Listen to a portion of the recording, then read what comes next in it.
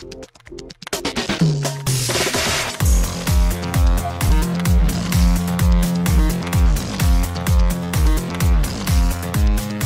and welcome to Too Fast, Too Forever. There's all kinds of family. We chose this one. This is episode 167, Game of Death from 1978. I'm Joey Lewandowski. I'm Joe too, and this episode is brought to you by the Bruce Lee official family store, shop.brucelee.com, which literally has the coolest fucking t-shirts I've ever seen in my life. They are so excited to share with you the beginning of their collaborations with Kareem Abdul-Jabbar to celebrate the 80th anniversary of Bruce Lee. Shout out to the Bruce Lee shop, and I'm gonna wind up buying a lot of these t-shirts as well. Well, I just went there right now and I signed up for 15% off by giving them my email address and phone number. So did you see these Kareem Abdul-Jabbar collaboration shirts? Go check them out. I'm looking right now. This is, I mean, I don't want to look right now because I feel like if I look right now, I'm going to get distracted this entire episode. Yeah, so the Bruce Kareem V1 champion t-shirt I tweeted a picture of today. Yep. Their wingspans. This is super cool. Oh, and you can actually buy the tracksuit on there too, by the way.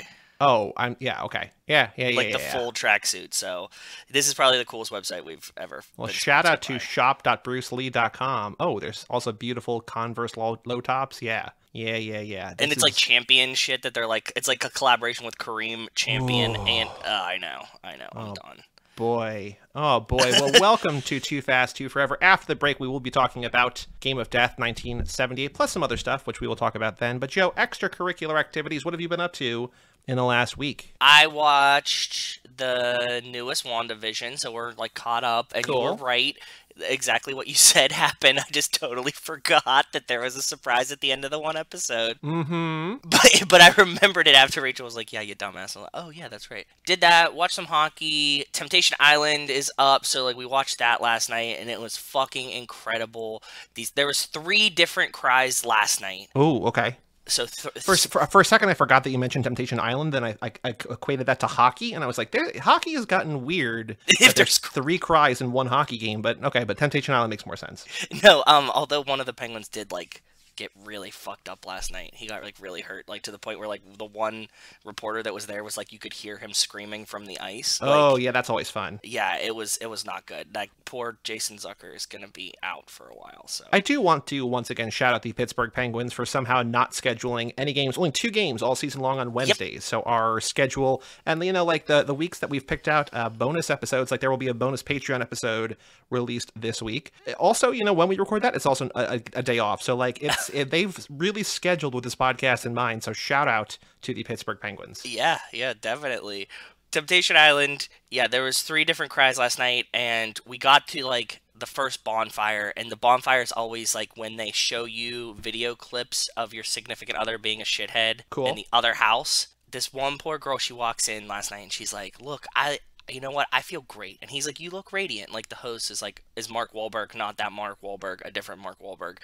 And he's like, you look like, you know, you're really good. And she's like, yeah, man, for like the first time in a long time, I looked in the mirror this morning and I was like, I'm very happy with myself. And he's like, that's good, man. Like, you know, you're making progress. That's good. Then she saw like the video of her boyfriend and she was just like a broken person. She's like, I don't know what's happening. It was just chaos. And we were like, we need to fix this poor girl. The other girls that were sitting there, like, because he said like something really shitty, like she's like useless or something. I don't know, whatever. But the other girls that were sitting there, I was like, yeah, we need to ban you guys together, and you need to like prop this girl up this week. You know what I mean? Like she's gonna get the like, you deserve better. You don't need to let a man put you down like that. Sure, I'm excited for it. She deserves it because this girl's fucking broken. So that really sucks. But Temptation Island's doing good, and that's pretty much all I've been up to. So the big news is, I told you when I got my plans for this year, my goals to get vaccinated, there are 2 things that I wanted to do in the early half of the year. Number 1 is watch F9 in theaters. I don't know. We have maybe some news about that. Not really, but we have some sort of updates, kind of, sort of, a little bit. Kind of, sort of, yeah. In the On the Street segment. The other one, Fantasy Baseball Draft in person. I am pleased to announce that just under 4 weeks, 3.5 weeks from today, we have a Fantasy Baseball Draft scheduled that will be both live and remote.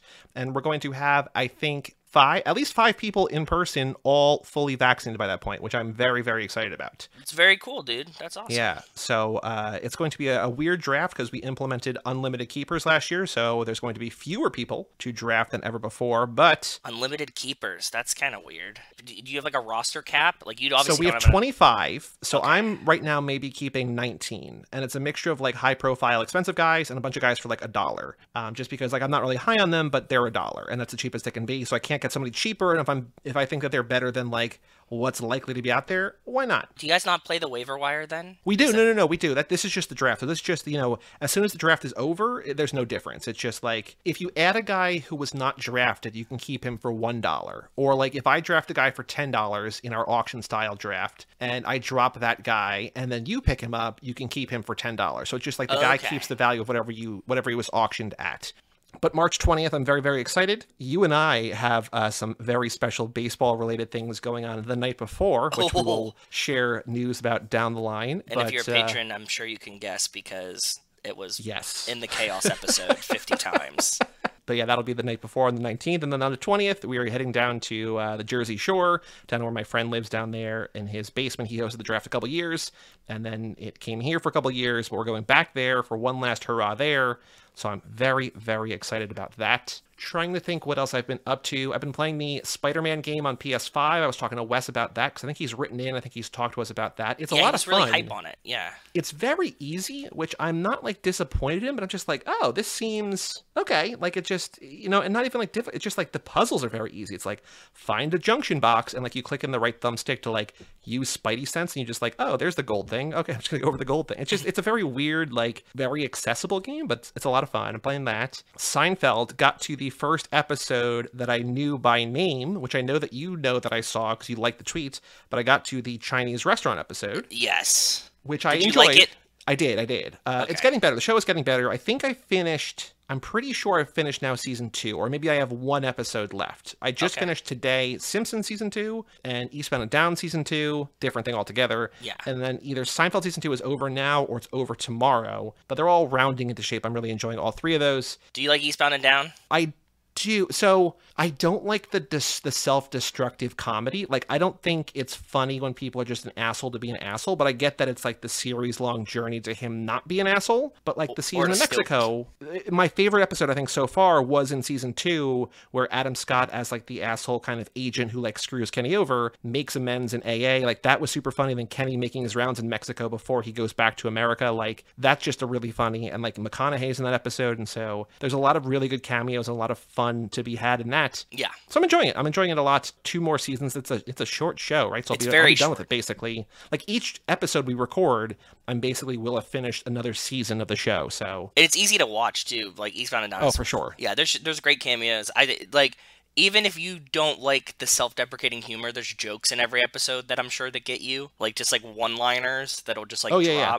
That are just like, oh fuck, that's like really funny. And I know this isn't going to be for everybody, but like even in like the mean-spirited thing that I'm not especially a fan of, like there's just like some like unequivocally great lines just that I won't repeat here because like the show is just like strewn with like casual racism, like in a way that like they don't champion, but it's also like they probably like it's only a decade old, but like it probably couldn't be made like that today. Nope. There's just things that like are just written or delivered in a way that are just so goddamn funny. It's like, oh yeah, like that was great. Like I wouldn't laugh at that, but that was so perfectly whatever. Yeah.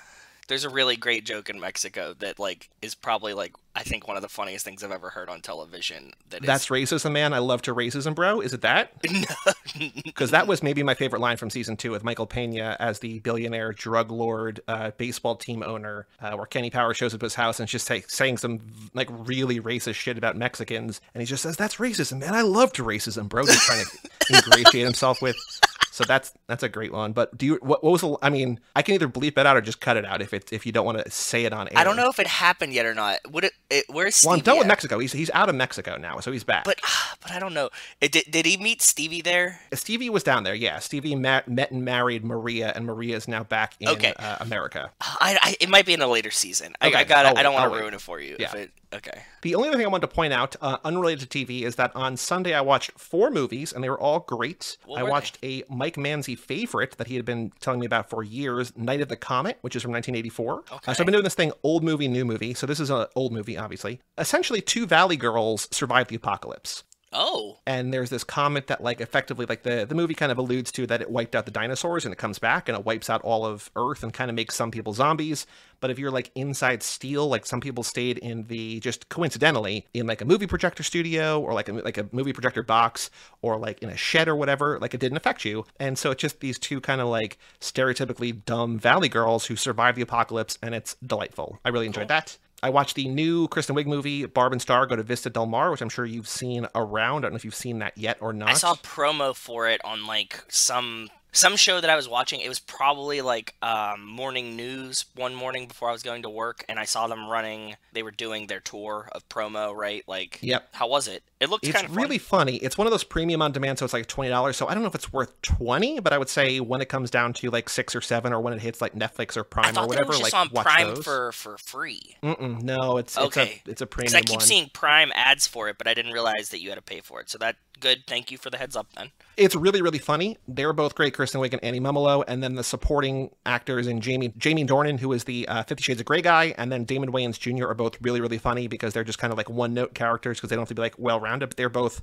hilarious. Then I watched a movie called The Parallax View, which is like a political thriller from the 70s, which is also great. Okay. It's by the guy who made All the President's Men about Watergate. This is a movie he made a year or 2 before that, so that was great. And then I watched, which I'm sure you've heard about, you will probably see before the Oscars, I think in April or whatever, Nomadland, which is the, like, widely considered one of the best movies of the year, just hit Hulu, which is directed by Chloe Zhao, who did The Rider, which is super depressing. This movie is pretty depressing, too. Her next movie is a Marvel movie, which feels really weird. But this stars Frances McDormand of Fargo.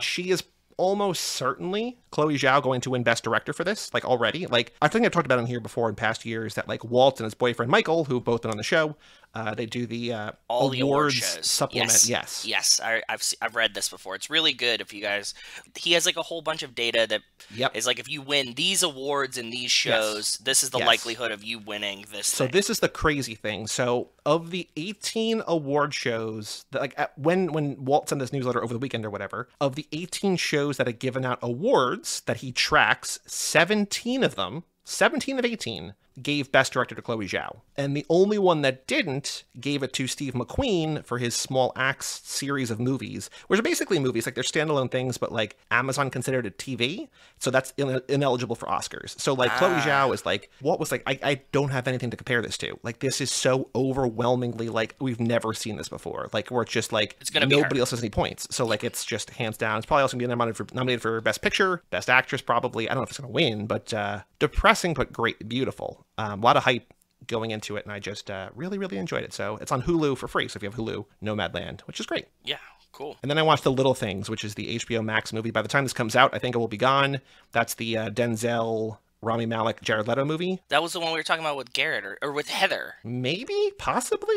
About it's bad and dumb. Don't it was a thriller. It was the one I think we were talking about it maybe after the episode with Heather. Oh, maybe. Yes. Remember? And she was like, and I'm like, oh yeah, that sounds great. It's Denzel, Rami Malek. Like, it's a thriller. Yeah. And she was like, it's not that great. And I was like, come on, don't do this to me. So you're saying it too? I believe it was. So it was written, I think, in the 90s. It takes place in the 90s, and then it was just made today. Like, it's enjoyable in a way that is like, oh, they don't make movies like this anymore. Like, it feels like kind of, like in the wake of like movies like Seven and The Game and stuff like that, like everyone was like, hey, let's just make movies like this that are like mid-level budgets, and it's just, you get a good actor or two and you just make a procedural, and like that's this movie. And so like, it's not good. I mean, it's watchable, but it's over 2 hours long, and I'm just like, so there's a couple days left. So if you're listening to this on Patreon and you have not seen it yet, you'll be able to watch it this weekend. I think it comes down on Sunday before it comes back eventually, but it's like one of those, like, it's on HBO Max for a month before it comes down because it's like a new release or whatever, but like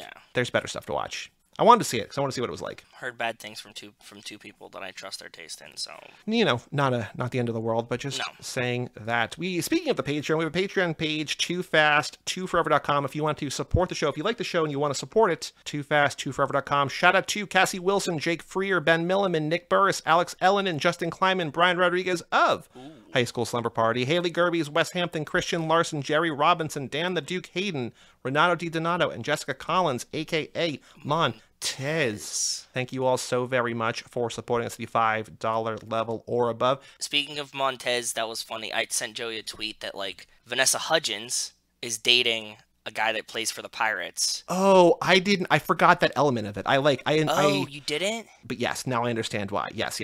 And the Pirates tweeted out, like, the High School Musical, is that a T? Is it a T for Troy? Necklace thing, and it was Cole Tucker being like, no, it's a T for Tucker. Yeah, I didn't remember that either, but, like, once I saw it, like, my brain started to connect it. Yeah, so now I get that, yes, the T as in Tucker, yeah, because I was like... I was thinking of Montez. This seems weird, but yes, Montez, for sure. Yeah. But yes, so shout out to all of you for the $5 level or above. Like we said, there will be a bonus episode, I don't know, this weekend. This episode will probably be up on Friday for patrons, and then the next one will be up Saturday or Sunday, maybe, Sunday or Monday. Friday, so yeah, so check it out. And if you want swag and merchandise, t-shirts, stickers, more, early access to episodes, bonus episodes, all that sort of stuff, toofast2forever.com. We have an email address, family@cageclub.me. We've got a couple emails today. So number one, so I've brought up on the show before how generally terrible our YouTube comments are on youtube.com/toofast2forever. They never talked about the movie. It's mostly the olds. Who are confused by a thing that says podcast in the title. They're like, this isn't the Hollywood Nights. This isn't the movie. What are you, it's clickbait. It's like, no, thanks for listening, man. But like, it says podcast in the title. Like, we're not, whatever. But for the first time ever in like the year and a half that we've had the YouTube up, we got a productive, actual useful comment. So 19 double nickel 55. Okay. So I'm guessing somebody who's maybe born in 55. I don't know. Comments on the Hollywood Nights video and says, in the speed shop, as the guys are admiring the custom job, Duke, Tony Danza, asks the mechanic if the color is piss yellow. Instead of using the character's name, the response is no, it's Tony Nancy yellow. Remember we talked about this because it's like, it's Tony Danza yellow or whatever. Yes. It says one of the actors is the real Tony Nancy, a well-respected muscle car customizing giant. That shade of yellow was his signature color. So I remember talking about this, but I don't think we knew that little bit of information. So thank you, 19 double nickel 55, for the info. Like, I was like, oh. That's a productive comment. I'm kind of thrown by it. I don't know how to respond. Every time YouTube emails me, like, new comment on, I'm like, all right, gotta go do my, like, kill him with kindness thing. I'm like, oh, actually, it's one of two things. It's spam or someone angry. And then there's this one. I was like, oh my God. Yeah, that's beautiful. And Tony Nancy yellow, like, that's a cool fact. And it's something that we didn't know. So yeah, thank you for the heads up. Very, very cool. We got an email from Jason Dickinson, subject line, hey fam, by the way, up? Wait, before he even starts, this episode comes out on Jason's 30th birthday, so happy. Well, he mentions that in here. He says, my podcast is over 18 episodes. I've been on a Fast and Furious binge, and I can't wait for F9. P.S. Can you believe I'm going to be 30 on March 2? Stay fast, stay furious, ride or die. Well, happy birthday, Jason.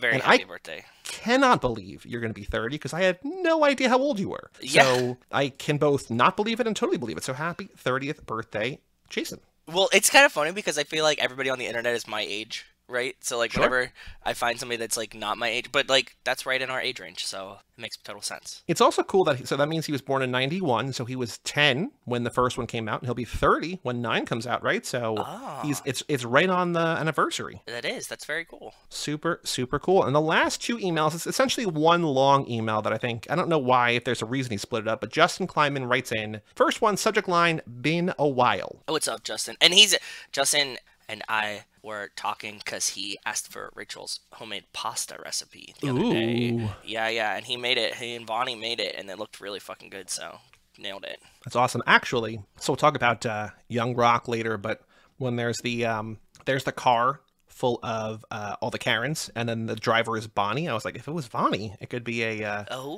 Justin, but it's Bonnie. It's the pedestrian pronunciation, spelling, name. Whatever. Karen, Bonnie. She's an honorary Karen. Because she has the car, yeah. So Justin writes, Finally getting around to getting an email into you. I'm sitting in a cabin in northern Minnesota at a state park. Came up to cross-country ski for the weekend. The day before we were going to leave, all our skis were stolen from our truck. Oh, lame. Vonnie hustled and tracked down ones to borrow and saved the trip. In other good news, we both got our first COVID shots this week. Congratulations to both of you. Welcome to the club. Yeah, welcome. Says also, I've been watching all the Joe Parrott Talks with You episodes. It's so great. I don't want to spoil anything, so I'll just say I wasn't expecting what happens in the Rat Race episode. Big episode, yep. And the subsequent story arc. It hits real close to home for me. An amazing recommendation, though. Yeah. We love Joe Parrott Talks to Me. That was such a great show. Did you watch season 2 or no? I think I just finished. I don't. They were weird episode numbers, right? Like, wasn't there only like a few episodes? It wasn't like. No, there 12. were like 10 or 12, and then 13. Like, there's like 25 in total. I think I watched only season 1 then. Yeah, because season 2, like, it sets up that he's growing a bean arch. Like, the whole like plot of season 2 is that he's growing a bean arch in his backyard, like this, an arch that he builds that he like plants with bean stalks and it goes okay. around, and like you're like this is going to be the emotional moment of the season, and then there's more to it than that. Okay. And so then the Rat Race episode. But yes, agree, Justin. Glad you are loving the show, and that's a that's a big episode.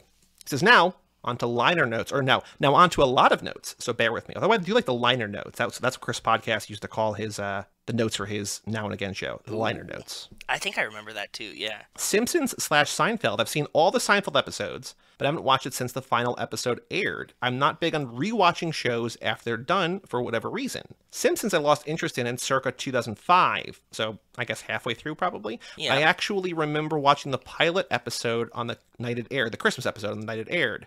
I was 9 or 10. We watched it every week until the episode where the Ramones sing Happy Birthday. My mom walked in the room just as Joey Ramone said, "Go to hell, you old bastard," and we weren't allowed to watch for a few more years. I hate when that happens. That's an awesome story, though. That is very real. That's Wells' level of realness. That's 2 ice creams in the same day getting in trouble levels of realness. I don't have a story like that. I just wasn't allowed to watch it. Although the friends that I'm rewatching The X-Files with, one of them was talking about how like he used to watch The X-Files with his dad and his younger brother. And then one time their mom decided to join for an episode. And I forget which one it was, but it was like one of the more disgusting episodes in season 3. And she's like, you guys are not watching the show anymore. Like she just drops in like, that show was always kind of like ahead of its time in terms of like not being racy, but kind of being gross or whatever, but like kind of extreme for like cable show or a network show at 9 o'clock at night or whatever. And there was one where it's like, oh, this is particularly gross, and she's like, yeah, you can't watch. So he like a couple like 6 weeks later or whatever, he got to watch it again. But like, yeah, he's like, this was the episode that like, again, same thing, like this is the episode that like I wasn't allowed to watch the X-Files again because of this one. So I have a very similar story now, and I just remembered it, and I remembered it when I was watching it.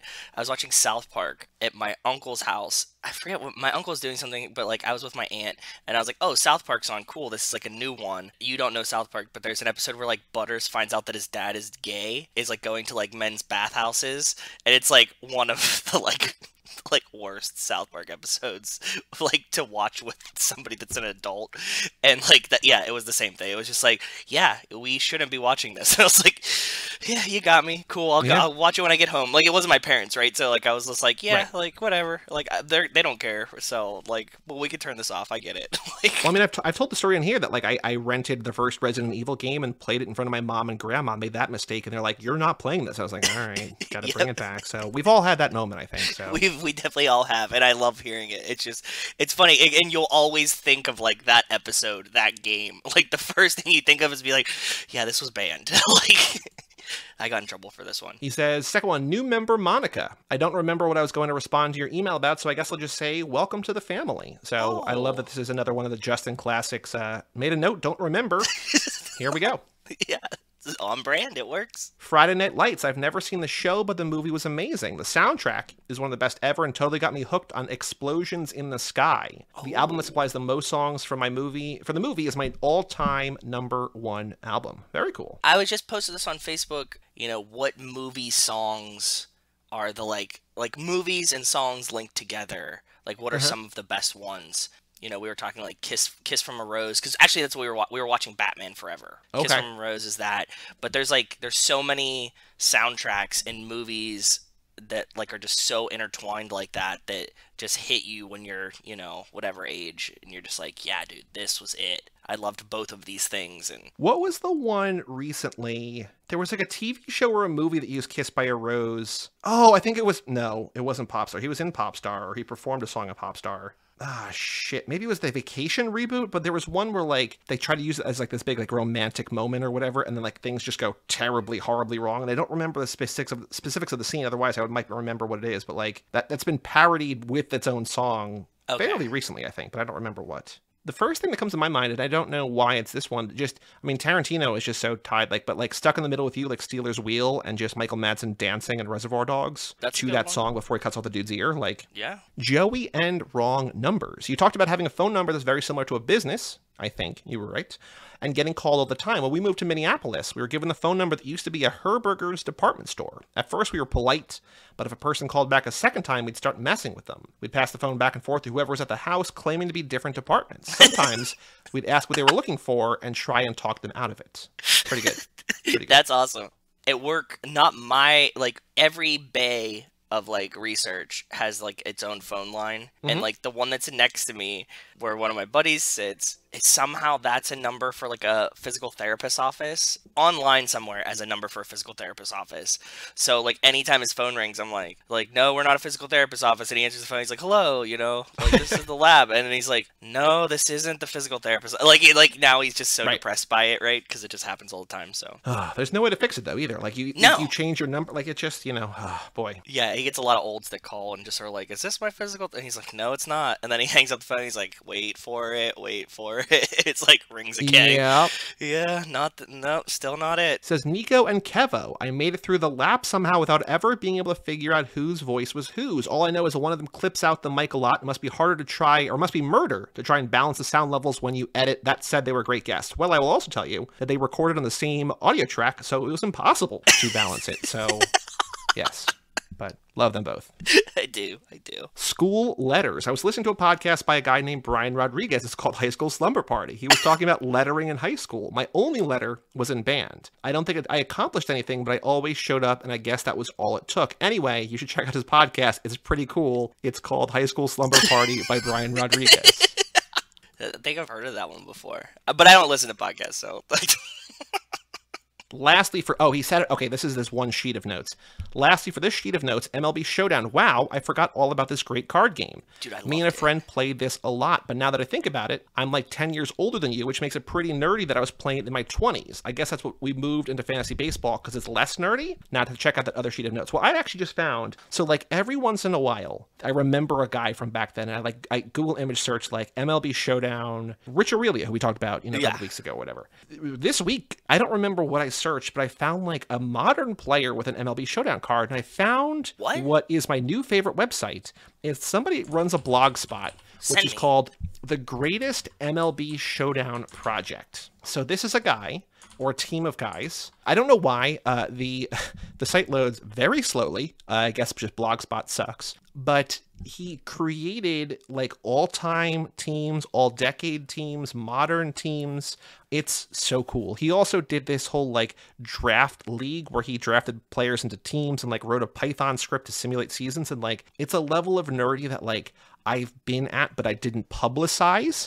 But I'm just like lurking on this guy's blog spot because like it's all from like last year. Like I don't know if this was like a quarantine project or what, but like he's got a bunch of followers, like people who comment and stuff, and like they're all like, "This is awesome." It's so crazy. But like looking at like the best teams of all time or whatever, like I think he made cards for them. That's what this is. Yeah, he he created like the on base and the speed and the defense and the hitting charts and like photoshopped like a player's like picture on there, and like I want to say like the best team of all time like in terms of point value was like basically the cheating Astros from a couple of years ago, which makes sense, but like they have like 3 of the best pitchers of all time and a stacked baseball, like a stacked hitting lineup, right? So I was just like, this is so like every day I just read another blog post. I'm like, this is so cool. This is really fucking cool. Yeah, it's greatest MLB Showdown.blogspot.com. So this is something you could definitely get lost in. God damn it. I wish somebody would have done this for. First of all, they needed to make an NHL version of this, which makes even less sense, like money wise. Like nobody would have bought that. Yeah. We need to reboot at least reboot the NFL Showdown. Why don't they bring this back,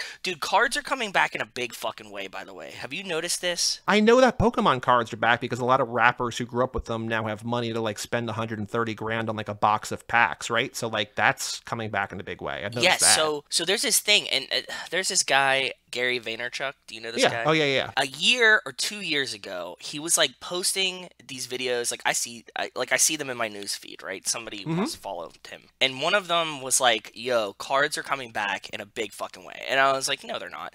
And he's like, "Look, trading cards have been dead for a while." But when he explains it, it makes so much sense. We had cards when we were like 8 to 12. And he's like, we're finally hitting that tipping point that happened also in the fucking 80s and 90s, where like the generation before you starts having kids, and then they introduce cards to their kids, and then the cards come back in because you're like, oh, this is something from my childhood, which is like exactly what happened for me. Like my dad would buy me packs of cards, right? Because it was like, he would be like, oh, here, get some NHL cards or like whatever, and you're like, oh, this is so fucking cool. And he only did it because he had them when he was a kid, and like that's how it works. So you're on this like 20-year cycle where it keeps going back. Anyways, bring back fucking Showdown, please, someone. Yes, please. So I never really got into the NFL one because like just my friends didn't care. After the fact, I think I showed you one time when you were here when we had a Camp Cage Club. You have here, a lot of them. Yeah. I have like because the cards like they're the foils, like the rare ones, like the All-Stars or whatever. Yeah. But they didn't swipe right. Like you had to basically put a second card behind it. Like whatever, however they made it. So they're like, hey, pay us shipping and handling. We will send you like basically shitty photo, like Xerox copies, but like actual card backing, but like looked terrible, like grainy, black and white. Yeah. And we'll send you an entire set of all the foils, but like not all foil. The rares. So I have that, but I kept everything because I'm a pack rat and I keep everything, but I have all those. But the one that was actually a blast, like I only had one friend who ever cared about, but I don't remember at all how to play, but there was an NBA Showdown, which was very cool. And there were like hot and cold markers. So like you could put like up to 3 on each, like if a guy like had a good quarter, or maybe they're like strategy cards. I don't remember. But like the NBA one was like a blast as well. But like, I mean, I think popularity wise and for me, like nothing topped MLB. Like it was just MLB was the hot shit. That was the one that like my friends really played. That was the one because it was so close to like fantasy baseball and stuff, right? Like. And I think that's the only one that they did more than 1 year of. Yeah, that's right, because we talked about this. NFL only had 1 year, but yeah, baseball definitely had at least like 2, maybe 3. No, they had like 4 or 5 because they had 2 really good years. Like 2000 and 2001 are both really good. And then like for 2002, let's say 2012, 2002, they like totally changed, like they basically made it incompatible. Like they changed things a tiny bit from 2000 2001, but like you could still use the cards together. And then they basically did it so that like, hey, you can't use old cards. Like there's a real like line in the sand here. And they did like another 1 or 2 years after that. So there was at least 4. What was better, the original or the reboot? I love the original. And I don't know. I mean, I get why they had to like pivot or whatever so they could have more people buy more packs and everything. But like, I was like, I think it was a combination of like just me getting like hitting an age where I was out of it kind of, but also like, this isn't as good as it used to be. And so, but I have like the complete sets of the first 2 years. I just don't have it for the 3rd year because I was like, I don't like this. Like, this is not, like they completely warped everything. So yeah. Justin's second email, the rest of my notes. Okay. And he's coming out of the gate hot here. Coming in hot. Okay. God damn it, Jerry. Take a shit or get off the pot. Ileana isn't going to wait around forever, so go grab a $100 gold band from the pawn shop and make this happen. Yeah, date doesn't matter. Justin knows, man. Just got to get it over with. Like, rip the Band-Aid off. But, like, in terms of Band-Aid, it's like, proposing to someone, right? So put the Band-Aid on forever. Like, tattoo a Band-Aid on yourself, essentially. It's like... So Justin says the movie Angus, which is one that Brian covered on, I don't know if you know, Joe, I don't know if you heard this podcast. It's called High School Slumber Party. It's by this guy, Brian Rodriguez. He had a movie about Angus where, I don't know if you know the story about this, but he and Kate Hudson, who's been on the show, covered the movie Angus. Kate being Kate was drinking, and Kate being Kate was full of fiery hot takes. By the way, your Twilight episode is out now if you want to listen to that. People want to listen to that. Yeah. Which I cannot believe. I'm so disappointed in her and in Brian for never having seen, maybe not Brian, but I'm disappointed in her for not having seen the extended edition of Twilight. Because you're like, hey, what about this scene? They're like, what are you talking about? You're like, why didn't you, like, Kate comes off as like the Twilight expert, which I think she is, but like, never having seen the extended, like, come on, man, you got to bring it. Right? That's what I thought. Like, I did my homework, and everybody else did a half-assed job on their own. I felt like I was the only person dragging this group project along. Although I did love the part of the episode where you effectively did the trailer watch along like we do on here, but with the hamster droppings rain stick scene or whatever, like, and Kate being like, what? Yeah. Pretty good. Yeah, there's a lot of crossover, obviously, between, like, segments or ideas in these episodes. It's all just... Also, when Brian was like, yeah, pull it, like, find any tweet about the movies. You're like, are we going to BD Wapfee? And Brian's like, what? You're like, boy, do we have a podcast? He's like, oh, I guess we could. You're like, why not? So, yeah. Right? That's okay, good. Yeah, that's what I thought too. I was like, why would you not do this? Like, if it's a good idea, just use it. It doesn't matter. Also, like, whenever I see, like, somebody I follow, like, tweet about it, like Phoebe Bridgers, a musician I love, tweeted about, like, how she's like, so Edward Cullen's 100 years old and his favorite song is Claire de fucking Lune? Like, come on. Yeah. So I sent that to Brian, and I'm like, BD Wapfee her, and so he quote tweeted it and did that. So she did not respond, but still out there, man. Got a bunch of likes, yeah. Exactly. So anyway, on his show, Kate was on. They talked about this movie, Angus. Starred this guy, Charlie Talbert, as Angus. And like Kate, full of her hot takes, they were not kind to Charlie's performance. And then somehow Charlie got wind of it and responded. And so then he joined the show and like did like an Angus interview, and Brian and Kate together like just talked to Charlie about it and like basically apologized. And then Charlie has come on like at least one other time to talk about that movie Fear with Marky Mark, which is the only way you're allowed to refer to it according to Kate. Not Fear, it's Fear with Marky Mark. Okay. That's the full title. But like Charlie was a guest on that, so he's become like a friend of the show. Because they shit on his performance. Yeah. That's awesome. Justin says, the movie Angus. I remember the soundtrack always being in used bins, which sent me down a rabbit hole trying to find the song American Girls off of it. I couldn't remember the band, only it was a supergroup made of Weezer, Cake, and Soul Coughing. That's actually a good band. Cake is good. Weezer, yeah. They call themselves Homie, and it wasn't on the Angus soundtrack, so it turns out this is all unrelated. Fun song, though. Check it out. I can only find it on YouTube. Nice. Homie, American Girls. Cool. Homie American Girls. I'm putting a tab up. Go ahead. There's a clip song, I think, called White Girl. So there's a movie that was called White Girl that came out like 5 years ago, which is good. It's not great, but like it's just about this character played by Morgan Saylor who she just like gets into all sorts of like terrible trouble and like gets out of it because she's a white girl. Like it's just like I'm gonna get like trapped into like doing and dealing kind of drugs, but like I'm a white girl, and so like they're gonna the system's gonna take down the black guy. Like it's a whole like gets heavy. But anyway, the movie ends with a clip song White Girl, and I'm like, this is a cool song, and like it's not on Spotify, so like if I want to listen, like if that song gets in my head, I'm like gotta go to YouTube. Like it's not on Apple Music, it's not on Spotify, so like what I'm saying is get your shit together, Homie and Clips, and just get your stuff on wherever. Yes. Justin says, Goes Beer. It's one of my favorite German beers. Salt and cardamom. Yes. There are only 3 breweries in Goslar, Germany, making it until about 10 years ago. The Goslar River has natural salt deposits that create the flavor. I have a friend who I used to brew with who's won a lot of home brewing awards and now owns a brewery here. I challenged him to come up with a recipe. He did it, and it was amazing, and he won a number of awards with it. Then, all of a sudden, the style blew up a year later, and American breweries bastardized it into a sour beer. He turned his same recipe into one of the fests that he won a gold medal with the previous year. He didn't place and was told it wasn't sour enough. He tried to explain it wasn't a sour beer, but the judges weren't interested. Damn, I didn't know the history of Goses like that. That sucks. I've drank a lot of German ones. I have drank German ones. And like some of the famous ones, Dry Fontaine, right? I think they make some. I know I've had them. I don't know that I could place one. Actually, let me look on Untapped. But now I'm wondering if they're all Gose styles or if they were original true blue Goses. I would imagine, unless you like got a true blue Gose, like unless you know it's a true blue Gose, it's probably not, right? So yeah, that sucks. Filter by style.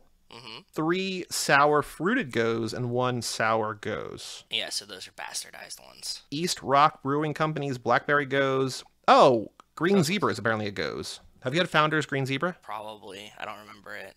I love it. That's one of my favorite just beers. I don't know if it's a true Gose or not, but it's sour, but it's like sweet also. Flying Fish has Salton Sea, and Angry Chair has Blackberry Key. Ooh, you had that with us. You definitely had the Angry Chair with us, and you definitely had the East Rock with us. Blackberry Key Lime Gose I had on June 9th. That's your birthday, right? Yeah. 2018. I think where did I check it Universal. In? Oh, that would make sense. Yeah. Oh, at Angry Chair Brewing in Tampa. Yep. See? Told you. With the Uno cards in the background that we were playing Uno at that brewery. there you go. And then weirdly, oh, that's so weird. I had Green Zebra for the first time on June 9th, 2019, the year later. But I remember I had that at a bar near here. But I just had two ghosts for the first time on your birthday. June 8th, the day after. The day after. Okay, sorry. Yes, day after. This is a weird intro, man. We're going down a lot of rabbit holes. I like it, but it's just, fuck, what the fuck is that? I don't know. It's not bad. It's just like, damn, dude. I think because I know that we don't have a guest in it, I'm just like, hey, it can be a little bit longer. Yeah, fucking send it. Shorter. Blue Laws. Joe, too, was talking about somewhere where, because the Blue Laws, they had special versions of Bud Light and such. Welcome to Minnesota. That's us. Oh. You can only buy 3.2% ABV alcohol from gas stations and grocery stores here. Well, I will say in New Jersey, gas stations and grocery stores don't sell liquor at all, so you have a leg up on us. Pennsylvania was like super rigid forever, and Connecticut's not much better. It's a pain in my ass, but yeah. Although I wonder, you know, that now that New Jersey just legalized recreational marijuana, I wonder, like, I think like liquor licenses are such a big business in New Jersey, right? Like they're so expensive. Also, you have like the history of like them fucking it up for so many years. Yeah. That like to undo the tape of it is such a pain. Like I remember Connecticut had like this big thing that was like how many ounces you were allowed to buy at one time from a brewery because like dumb. Oh no, fucker! This is what it is. In Rhode Island, you can't buy more than 96 ounces at a time. You're allowed to buy more than that in a day, but just at a time. So when I would go to Rhode Island, we would buy beers, and they'd be like, okay, you can only walk out a case and a half at a time. You could pay for it all in one order, but you're only allowed to put it. And I was like, this makes no fucking sense. So like, you'd have to like get the beer. He'd be like, okay, here it is, and he sets it on the counter, and you take like a half a case out at a time, and you put it in your car, and you just have to make two or three trips for no reason other than like so dumb. I know, right? Dude, so dumb. So dumb. Yeah, but like what that leads to in New Jersey is that like every grocery store basically has like a liquor store like that the grocery chain owns right next door. So it's like you go to Wegmans and there's like the Wegmans liquor store, like that's a separate thing, but it's like in the grocery store. But it's like you have to check out separately, but like it's dumb. You know what I mean? Stupid. But whatever. Yep. We have all these low alcohol versions of Miller, Bud, and even Corona. Also, in the last 10 years, these laws have changed for the better. Breweries can sell their own beer now, and liquor stores can be open on Sunday, but car dealerships can't. Okay. Dumb Toretto would hate it there. I know. Well, I mean, like in North Jersey, like in Bergen County, like nothing can be open on Sundays. Like the whole county is shut down on Sunday. So bless the Puritans. Valentine's Day. Special thanks to Joe too for pasta making tips. Rachel and he gave us some tips to make our own pasta. It turned out great, and it was a lot of fun to do. Rachel didn't have a real so he asked us like, "What's Rachel's recipe?" And I asked Rachel. I'm like, "Oh yeah, she has a recipe." And Rachel's like, "No, I just make it by feel." And I was like, well, that fucking sucks for him, like, to share, but, like, thank you. And, I mean, she does all the cooking, a large majority of everything. She does a large majority of everything in the house. But she, like, found a recipe to send to and gave all the tips to Justin. Yeah, like my friend Desiree, who listens to the show, I think sometimes, and I've talked about him here before. She's a great cook, but like we've talked about that before. She's like, you know, people ask me for recipes, and like she sent me like what her recipe looks like, and like it's nonsense. It's just like it's like 6 little things that there's no steps, there's no even like amounts or ingredients. It's just like 6 things. It's just like this is the recipe. It's like this is what I need to like make the thing, but it's just she just knows it in her soul, right? So yeah. Rachel is really good, and she has this like cool app. I forget, maybe it's called Paprika or something. What's your app called? Paprika? Yeah. And she like has this like cool recipe app that she uses on her phone, and then like as she tweaks them, she's made a lot of her recipes solid in that, and you can like scale from it because it's like a digital app, right? So that's cool. Yeah, so like whenever we share recipes with Matt and stuff of like food that we're making, she sends him that, and she keeps it like she like if we like change it, right, she'll like go in and just edit and be like, oh no, we did 2 tablespoons this time instead of 1, and eventually we've gotten to like a streamlined point. Yeah. Does Matt still have the cooler? He definitely still does. He's moved like 50 times in Atlanta now. Well, here Atlanta is where the players play, so maybe he's trying to find. It's gonna be an all-timer tonight. Yeah. Meat Waffle. A restaurant near me sells a Belgian waffle with ham, sausage, bacon, and cheddar cheese cooked in it. So sounds good. Ooh. Fucking delightful. I wish I could get. You know what? I probably could convince Rachel to do more of this at home. But the thing is like, I don't clean the waffle maker, and she gets really mad about that. Mm-hmm. So, yeah, even if I make, like, blueberry ones, it's just blueberry chaos and she gets angry at me, so. It's not this exactly, but Taco Bell just announced that they are doing a chicken sandwich taco, but only in Nashville and Charleston, maybe? Well, that's just the test markets, yeah. Yeah, and it's like a chicken, it's like a fried chicken, whatever, in taco. So looks I want great, it. but not here. I want it. I want it bad. Apparently, at McDonald's just redid their the chicken sandwich wars are fucking awesome. By the way, that was like one of the greatest things to come out of Oh quarantine. yeah, because Popeye brought the heat. Popeye's brought the heat with a delicious sandwich, and now people are like, well, shit, we gotta step it up. Good old Chick-fil-A was just like our pleasure. We're not changing shit. I can't tell you the percentage of times that I want Chick-fil-A that's a Sunday, and I'm like, well, not gonna happen this week. Every single time. Yep. If you're having a Chick-fil-A craving, it is a Sunday. That's just like the way to know the.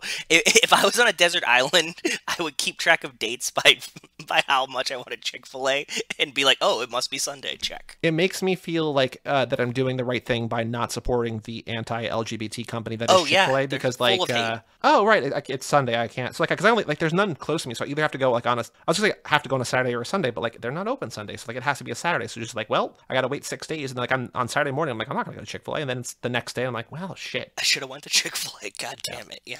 Glass blowing bongs. I have a friend who's a glass blower and runs the city's biggest glass collective. Ooh, she absolutely hates it when people ask her to make bongs. I guess it's an insult to the craft for artists. Yes, that's the whole degenerate art documentary. Like some people are like, look, they're making bongs, but it's still art. And then some people were like, this is art. Why do you have to put a fucking slide in it? So that's how it works, man. And finally, I was recognized in an annual meeting recently for some work I did. I was told to come into the shop and pick up a gift card as a thank you for the work. I did. Okay. It was for Subway. Ugh. Of all the places I don't want to go to during a pandemic. Later, family, Justin. Yeah, Connecticut's finest. Sorry, bud. I'm also going to send you on Facebook the pictures that he attached. These are his notes docs. It's just like work papers that he just scribbles notes on. I love it. It's like Seinfeld, Simpsons, new member Monica, Friday Night Lights, hamburgers, Nico Kevo, glass voice, blowing bongs, a letter. phone number. I love it. Super it's beautiful. cool. Thank you, brother. Justin. It was great to hear from you. If you want to email in family@cageclub.me, shout out to everybody who wrote in. And once again, happy birthday to Jason. Happy birthday, Jason. Happy 30th, man. It's like all downhill from here. That's all I can say about I mean, that's how it felt to me. We have a store.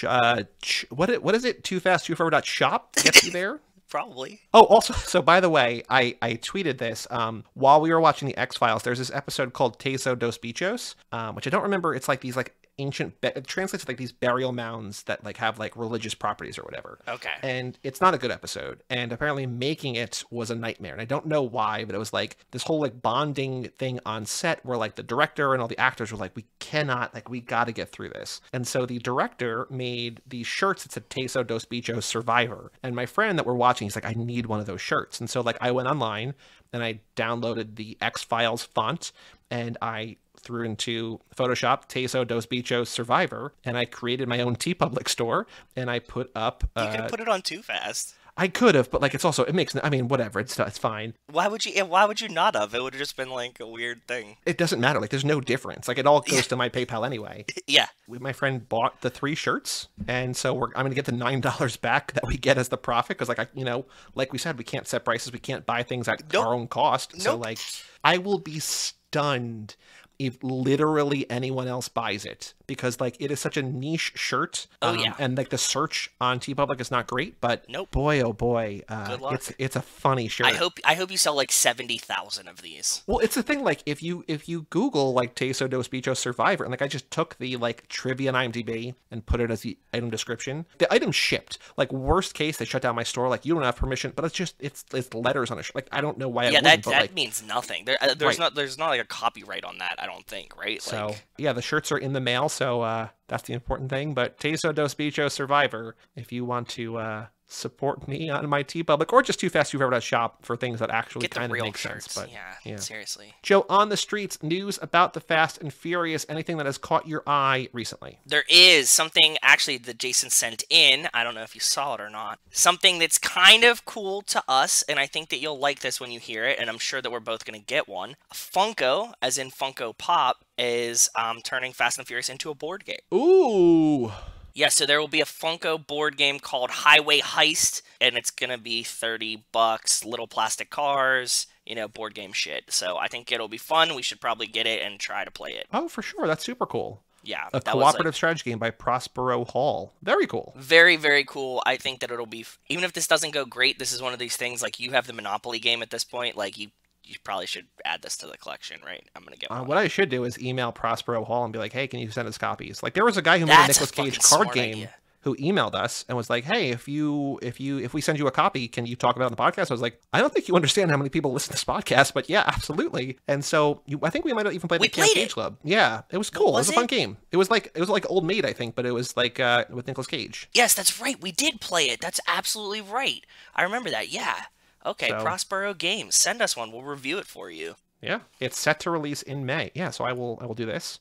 Anything else that you've seen? No, that was like the main thing that caught my eye this week. So there's more news, and by news I mean that's a very strong term for like no updates on what's happening with F9 and Widow and stuff like that. Yeah. I don't know why it's this week. I don't think it's upfronts, but like Disney announced dates for all of their TV series, like the Star Wars stuff and like the Marvel stuff and this and that and whatever, was the big hype and thing. Spider-Man name. Yeah. But then today, as we're recording this, Wednesday the 24th, Paramount Plus, which is the old CBS All Access rebranded, that was every fifth commercial at the Super Bowl, did like another like 100 news announcements. So there's two things that kind of sort of relate to us. So number one, the Viacom CBS new film strategy for theatrical windows. So of particular note to us, meaning the network, is like Mission Impossible 7 and Top Gun Maverick. So there are going to be like 30 or 45 day for bigger movies like those. It's going to be 45 days theatrically, just Okay. like only in theaters. And then after 45 days, they will be on Paramount Plus for, I guess, for free. I mean, you pay the $8 or $10 or whatever a month to get the service, just like you would anything else. But then after 45 days, it's there. So like if you can wait a month and a half after a movie comes out, you don't want to see it in theaters, at home. So like that's not as good as like the 28-day turnaround that like Universal has, but not terrible. Not bad. No, not bad. So that's one thing. So maybe we'll see F9. I don't know. But the other thing of note to the show is that they announced like all these adaptations. Like they're rebooting Frasier finally officially. What, They're doing really? all these other things. Yes. Not even like not remaking, like with Kelsey Grammer in it. They're just doing the kind of like their new episodes or whatever. Nostalgia, man. But also nostalgia, they announced a sequel series to the original Italian Job, which we covered on this very podcast. They're doing a sequel series to the 1969 film The Italian Job. Also to fuck, Love the Story, original. Fatal Attraction, Parallax View, and Flashdance. Yeah. Damn. Okay, that's cool. We like The Italian Job. That was like one of the best movies. Yeah, in the Italian Job series, when the grandchildren of the legendary Charlie Croker inherit his old safety deposit box, the quest for the infamous Italian bouillon is reignited. Oof. I like it. Sounds spicy. Yeah. I hope we start on the fucking cliff, right? Like that has to be where this movie starts. I hope so. No, but it's gonna be the grandson, so who knows? Who could play Michael Caine's grandson? Tom Holland. He wouldn't do a TV series, I don't think. Who's gonna play Michael Caine's grandson? Your boy Timothée Chalamet? Timothy Chalamet. That's exactly who's gonna play him. Any other news that you have seen? Because I think Timothée Chalamet is a good casting there, but any other news that you have seen? I don't think there's anything that I've gotten. I should be Timothy Chalamet's agent. I put him in fucking everything. You sure do. I should get props for that. Like, look, guys, let me sell you this. Timothy Chalamet. Like, that's Yeah. like, what you need a new Batman? Timothy Chalamet. Michael Caine's son from The Italian Job? Timothy Chalamet's free. Yeah, he could play Michael Caine's grandson there, and then also Alfred's grandson in the Dark Knight reboot. That isn't happening, but, could be. What was the Jennifer Lopez stripper movie? Hustlers. Be like Hustlers 2, Timothy Chalamet. That's, yeah, okay. I don't know if he has the body for that, but maybe. Hey, who you gonna tell him no? He did Edward Scissorhands. He looked good in like leather and tall and lanky. Also, just once again, shout out to Magic Mike XXL, one of the most perfect movies that's ever been made. Even if you're a straight dude, go watch it because it's just nothing but pure optimism and joy and sex positivity. First movie's really good. Second movie is an absolute fucking blast. So, Magic Mike XXL. And also go listen to Magic Mike's, the podcast that we gave up on. There's like a dozen episodes. So, go check that out. Young Rock episode 2 was last night on the road again, and it was another good episode. Yeah, I like this one. I listened to a Pat McAfee show. Pat McAfee show had this like very like I turned it on when Carson Wentz got traded. Like I'm not really watching it every day right now because it's not like in season, right? So like they're definitely stretching it. It's 3 hours. I love the show, but I watch it on YouTube. But it's like 3 hours and there's not really sports news happening, right? So, Sure. Yep. But I was watching it the day that Carson Wentz got traded to the Colts. One of the like I guess recurring jokes because that was like a Wednesday maybe that was a Thursday. they were talking about that in the studio they're in a big divide. People that love Young Rock and then people that think it sucks. Like Really? yeah, like in their studio they're like, no, it's like it's fucking joyous. This is a great show. And then there's other guys that are like, that show stinks, like from the background.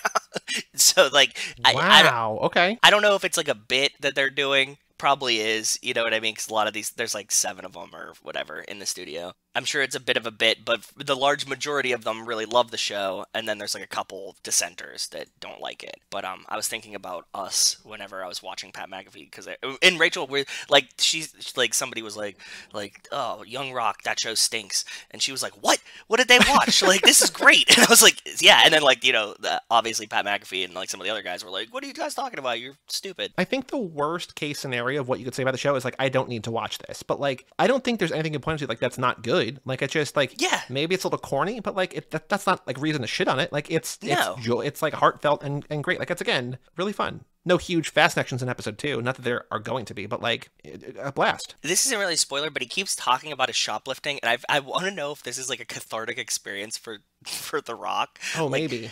Because he's like really trying to like talk through his shoplifting in his youth, and I'm like, dude, it's cool. We get it. It's like, okay, yeah. Yeah, nobody's judging you about it. But he keeps like bringing it up and be like, I had a shoplift here. You're like, yeah, dude, you're rich now. Like, you were a dumb kid. It's okay. Like, nobody's gonna arrest you for shoplifting when you were 15. It's statute of limitations, baby. Yeah, but beyond that, you're like, yeah, you were 15. It's okay. Like, 15 and poor. I get it. Don't worry about it, bud. But he keeps like, yeah. And Randall Park in it is great. There wasn't really any fast connections this time. You're absolutely right. He does work at a pizza place. I'm like, Gallows, but it's like El Nostimo, which like, yeah. Again, you know, the languages are very similar. That sounds more Spanish than Italian, El Nostimo, but yeah. I don't know. Fun. Good episode. If you're not watching it, go check it out. NBC on Tuesday nights or Hulu on Wednesdays. So yeah, we watch it on Hulu on Wednesdays. And actually, we tried to watch it last night after Temptation Island, and it doesn't come on until Wednesdays at 5 a.m. Yeah. So we were like, God damn, dude. Like, because we were like, you know, we had watched the Penguin game, we watched Temptation Island. We're like, let's get some Young Rock to like round this night out, right? Like a little bit of everything.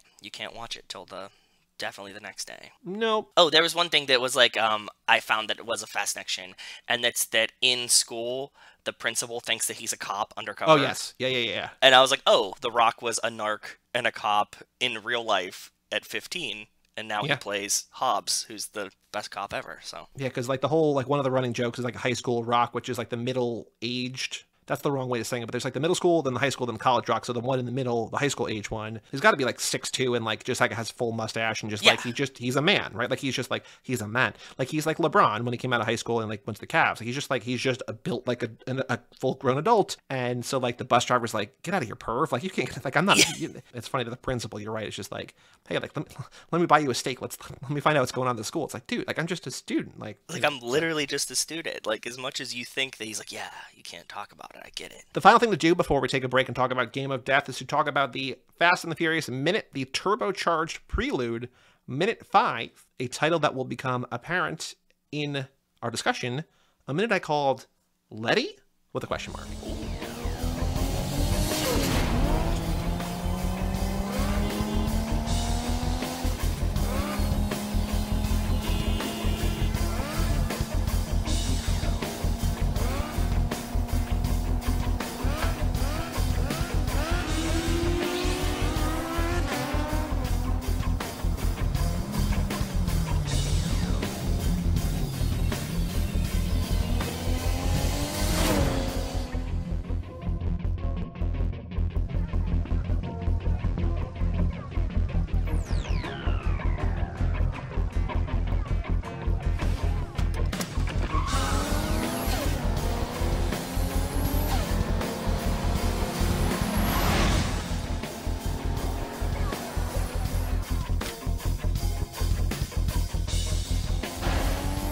So in this minute, Brian continues his cross-country drive. He's approached by 4 bikers on 2 bikes who want to race, but Brian turns them down. Soon, he sees they were pulled over by a cop who glares at Brian as he flies by. On a country road somewhere, Brian wins another street race, cash, and respect, and as the minute ends, we see a highway sign for Miami. So the reason I named this, as I did, one of the women, I don't know if you caught it. I mean, I know that you probably watched it a bunch of times. I watched did. it 6 or 8 times. And I thought the same thing. Go ahead. There's 2 dudes on bikes. There's two white guys, one guy with like good hair and one bald guy. And then one dude they both have a woman behind them. And one has like an attractive Asian woman. And one has an attractive, I can't tell if it's a white woman or a Hispanic woman. Because again, 480p it might be generous. And it's also, But this woman looks like Letty. Shockingly like Letty. Like insanely close to Michelle Rodriguez. Yes. It's like the way she's standing, the way she has her hair, the way she's dressed, and just the way she looks. And I'm like, there's no way that's her. It's crazy how much she looks like Letty. I totally agree. I thought that when I watched it, I actually rewound specifically like that 1 second. I was like, I know it's not her, but like I looked again, and then I see in the notes that you were like, is that Letty?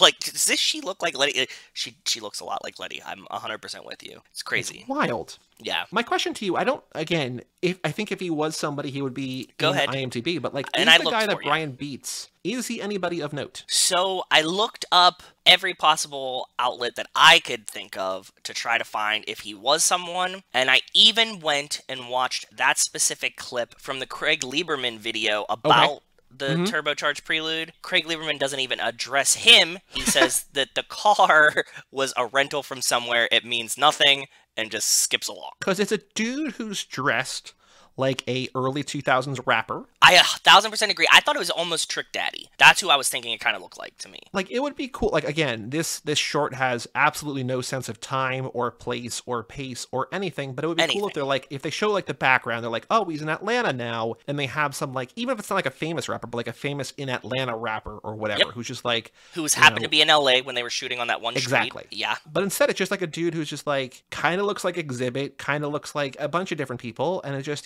he's wearing, he's got jewelry, he's got the clothing, he's got the braids, he's got everything. It's just like, this seems like he's somebody, and like, again, not even uncredited on IMDb, so he can't be anybody. Yeah. No offense to this man. I'm sorry to this man. He definitely had to look down. I thought that they could have snuck somebody in, but like somebody would have noticed it or said it, right? So, but you're right. I thought Trick Daddy, you thought Exhibit. It could be either. I don't know. So. I don't know. Only other thing that I want to make note of here is that the final, again, this is only something that you would notice if you're watching this 6 or 8 times in a row and you're pausing to take notes about things. Yes. But in the final 2 shots of this minute, before we see the sign, there's the shot of just a woman's thong, basically, like her midriff, like it's like a bra and her underwear, and it's just like the guy passing money to Brian.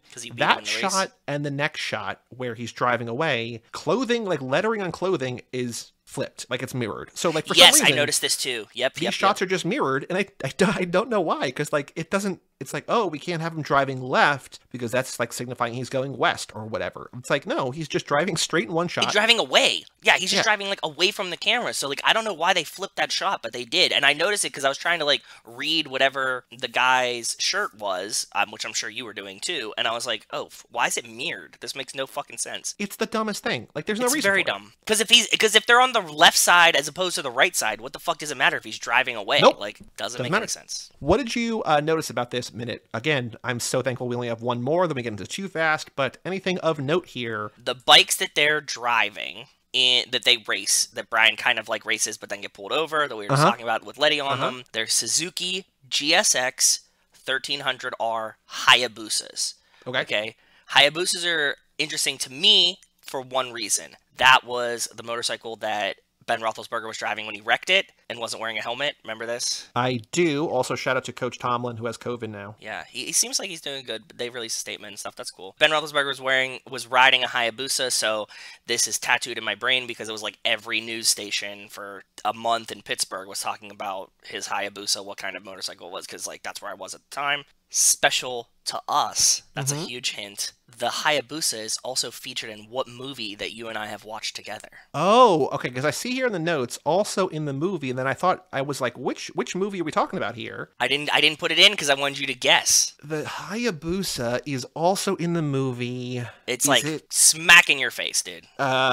Kill Bill? No. Is it Gone in 60? No. Is it the Italian It's Job? very on the nose. Like, it's in this movie, and you're like, Of course, it's in this movie. I mean, it's not a Fast and Furious though. Like it's not. It's not a Fast and Furious movie. It's another movie we covered for a different podcast we did. Oh, Supercross. Yes, it's in Supercross. Very cool. Very, very cool. It's Rowdy Sparks himself. And I just was talking about Supercross the other day on here for some reason. Yeah, so like when I clicked Hayabusa to see like what other movies it was in, and I was like, oh shit, it's in Supercross. If you're listening out there, you do not need to see the movie Supercross. I think you do need to see the movie Supercross because it's Walmart. This is dollar bin Walmart special. Like this is like barely media. It's great. I liked it. Anything else of note in this minute that you saw? You have in the notes the jackets. I found what kind of jackets that he's using. It's Joe Rocket motorcycle gear. Obviously, I couldn't find the jacket because it's 20 years old now at this point. But they have jackets that look very similar to it, and I linked the Joe Rocket motorcycle gear page there. Shout out Joe Rocket. Yeah. Well, let's take a break then, and let us come back to talk about not Joe Rocket, but yellow tracksuits, as we talk about Game of Death.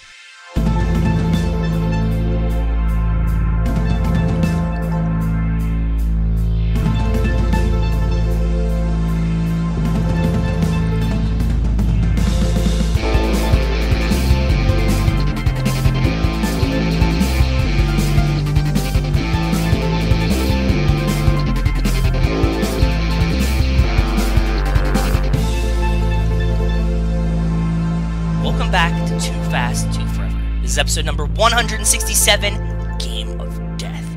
This episode is brought to you by the Bruce Lee Shop, shop.brucelee.com, and it is brought to you by the Bruce and Kareem collaboration collection. And there's a cool little story here that they were actually student and teacher. Kareem Abdul-Jabbar actually would babysit Brandon Lee sometimes. I didn't know that. That's pretty cool. Well, shout out to the Bruce Lee Shop, and welcome back to Too Fast, Too Forever. So, okay, so Game of Death, the reason we're doing Game of Death is because, like we mentioned, I think in the top half, Justin Lin directed the movie Finishing the Game. There's some subtitle, I don't know what it is, which we're covering Patreon exclusive on toofast2forever.com. So, you know, we were doing specifically like Japanese directors and Japanese actors or whatever. We sort of expanded it out to Asian cinema in general. But I knew that we wanted to do a Bruce Lee movie, but we did Game of Death specifically because of the Justin Lin connection. I'd never seen, I don't think, any Bruce Lee movie, which is still sort of shocking to me. Any at all until today? I don't until think so. Time? I bought the Criterion collection, which I'm very glad about, which I will talk about why. But this is like the first real, I think, Bruce Lee movie that I've seen, I think. And I want to say, and I know this might be kind of a hot take, it kind of sucks. There's obviously problems with this one for many reasons. The fight scene at the end is classic. Right. The rest of the movie, not very good. That's not a hot take. It's okay. So I think to explain myself and why, you know, you who have, you know, I don't think it's a secret that you love Bruce Lee. I mean, rightfully so. And like you've talked about like how you like this movie, like it's not Bruce Lee's fault. Like I'll explain. So go ahead. He had directed The Way of the Dragon. So that was the first movie he directed. I think it came out in the early 70s. And so he was going to direct this one too, called Game of Death. And in the middle of filming Game of Death, Hollywood, Warner Brothers came to him and they said, we want you to star in this movie called Enter the Dragon. And it's going to have a budget of $850,000. And that's like an astronomical sum for this kind of genre. And they're like, we would love for you to like basically pause your production and come be in this movie. And Bruce Lee's like, I have to do this. Like it's going to bring, you know, Kung Fu to the West and it's going to, you know, make me a bigger name and whatever. Yeah. I did see though, I will say that I saw the 30 for 30 Be Water, which came out last summer, which is about Bruce Lee and just, you know, basically this decade of his life. So he had filmed like over 30 minutes of fight scenes for Game of Death and like over 100 minutes total for the movie, but paused it to go do this movie. But before he could return, Bruce Lee died. Just way too young, but he died. Like I think it was like an accidental overdose. Like he wasn't addicted to drugs. I think it was like a bad mixture of medication or something. Like it was some like terribly tragic, like shouldn't have happened, but it happened. Yeah. Like 6 years later, in 1978, the guy who directed Enter the Dragon, Robert Klaus, was asked to basically turn Game of Death into a movie. I think it's understandable because, like, if you watch Game of Death, like the end of this, like the pagoda fight, it's like, yeah, this fucking badass. It's awesome. It's like one of the coolest. Yes, thank you. Okay, if you can admit that, that's all that you need to take away from this. If you have like this 20 or 30 minutes and you're like, hey, make a movie out of this, I think it's kind of hard to say no because it's like the world kind of deserves to see this amazing stuff, right? Yeah, I agree. So Robert Klaus is like, cool, I'll do that. So what he did was he made a feature out of the footage that he had there.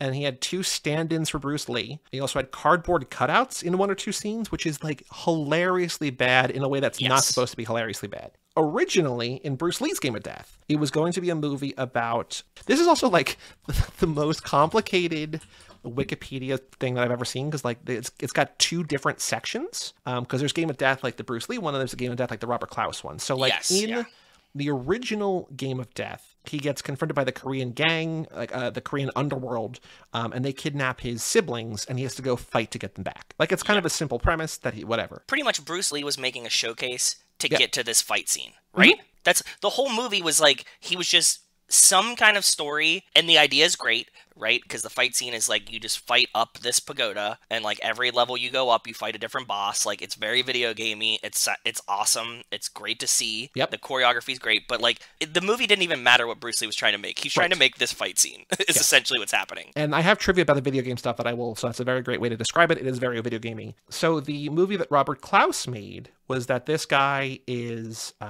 he's like a big time Asian actor. It's a martial arts star. They actually show scenes like the movie starts with the end of Return of the Dragon when he's fighting Chuck Norris. Yes, and Chuck Norris was furious that he got credit for this, because he's like, so I'll get to that in a second. Okay, go ahead. So the movie that he made was about this guy who's like becoming the star, and like the Korean mob is like, hey, we want to exploit you, and he's like, no. The Korean mob wants to like kill him, so they shoot him. It's supposed to be like this blank, and they shoot him in the face, and so he goes to the hospital. Yeah. Which, by the way, Brandon Lee, his son, died same kind of way. You know that, like, he was shot with a bullet that was supposed to be a blank, but it was like a real bullet, or like the blank killed him or whatever. So like while filming The Crow, he kind of died the way that his dad like fake died in this movie, where he actually really died or whatever, right? That's right. Weird. I remember that vaguely. Yeah, that makes sense. Bruce Lee's character goes to the hospital. Billy Lowe goes to the hospital, and he's like, I need to get out from under the thumb of this Korean gangster or whatever. Because they're chasing down him and his girlfriend, because his girlfriend's a singer, he's an actor. Yes. They're trying to like employ them, but really just exploit them. He's like, I need to get out from under this. I'm going to fake my own death. And so he fakes his own death, and then there's like 45 minutes of the movie that he's not in. And it's like, this sucks. Like, this is really bad. Yeah, she's just like in a mental hospital, which is weird. Yeah. What's really tacky is they use, like, in the movie, they show the character's funeral, and they use actual footage from Bruce Lee's funeral in this fucking movie. Like, what the fuck are you thinking? That's not good. I didn't know that part. That's not very good at all. So what Robert Klaus wound up using from what Bruce Lee had shot was mostly just the end of the movie. And there was only like about 11 minutes of stuff, 11 minutes and 7 seconds of original footage. So instead, he took stock footage of Bruce Lee from like movies before Enter the Dragon, which you can tell because it looks nothing like the rest of the movie. Like, it's all grainy, shitty film stock. Yep. And even on the Criterion like remaster, it's like, oh, this looks wildly different. Yep. There's like the cardboard cutout, like I was saying. There's like original footage. Like, they also had shot stuff that like Golden Harvest, the production studio, just like lost. So Kareem Abdul-Jabbar, who is in this movie as Hakim, because like we mentioned before, you mentioned his collection on the Bruce Lee's shop. Yes. He was like a pupil, like a student of Bruce Lee's. Yeah, they were training together. Yeah. They were buddies. Mm-hmm. And he was in the movie, and he's kind of like the ultimate, like, he's basically the head boss in Bruce Lee's movie. He makes him like the super boss at the end. Yeah. Robert Klaus says to Kareem, like, I want you to come back and help me finish this movie. He says, no, I'm not going to do it, because he's like, I don't want to. So like, they get a guy who like, he's also like a 7'2" black man who like doubles Kareem. Like, it's very weird.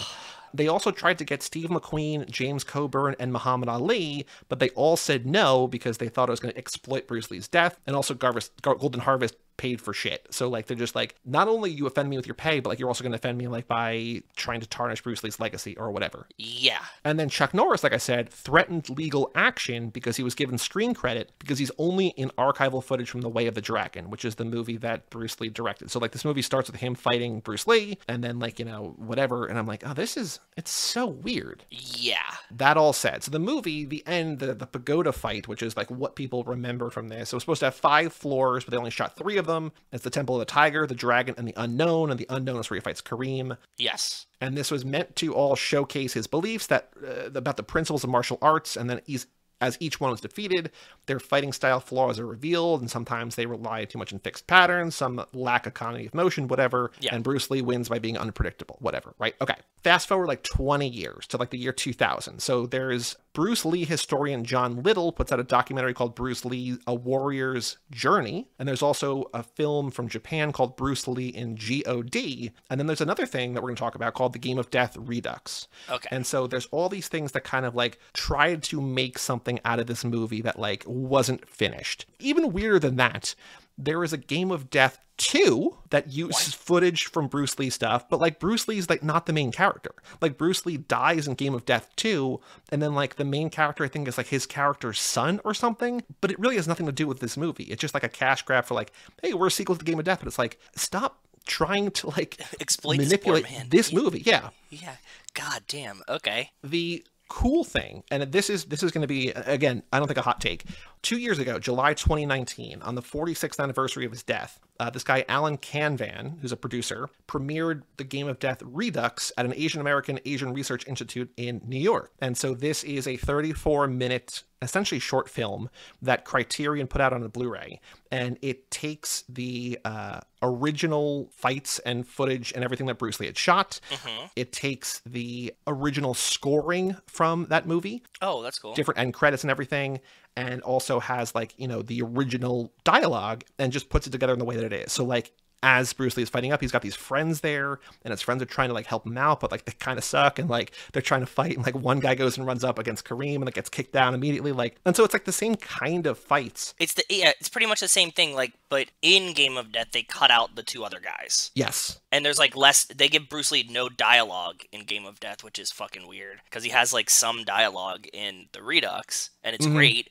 And like, why do they not use that? If you have such limited footage, why not just, yeah, it doesn't make any sense, but okay. So my real hot take before we go further, this movie is, I think, available for free on like Pluto and stuff, but I would say if you want to see Game of Death, don't watch Game of Death. Find the Redux. It's on the Criterion Blu-ray. I think you could maybe find it online. I'm not sure. But I think this 34-minute thing, like there were like 5 or 6 things in this Redux that I enjoyed more than anything in the entire Game of Death. Like, every time that Bruce Lee is not on screen in Game of Death, I'm just like, I don't give a shit. Okay. There's the line that he has in the Redux. And again, this goes back to what you're saying about his spoken dialogue. And he asked the first guy he's fighting, he's like, do you speak English? The guy says, of course I speak English. And he says, I hope you don't mind. I hope you don't mind if we move our man, so that the two of us will have more room to groove. And I was like, holy shit, like, that's so cool. It's so like, fucking cool, right? Don't use that in the movie? It's like, what the fuck are you doing? So this is cool. If you like this, then you understand parts of the reasons why people love Bruce Lee movies. Because this isn't like, yes, okay, cool. So you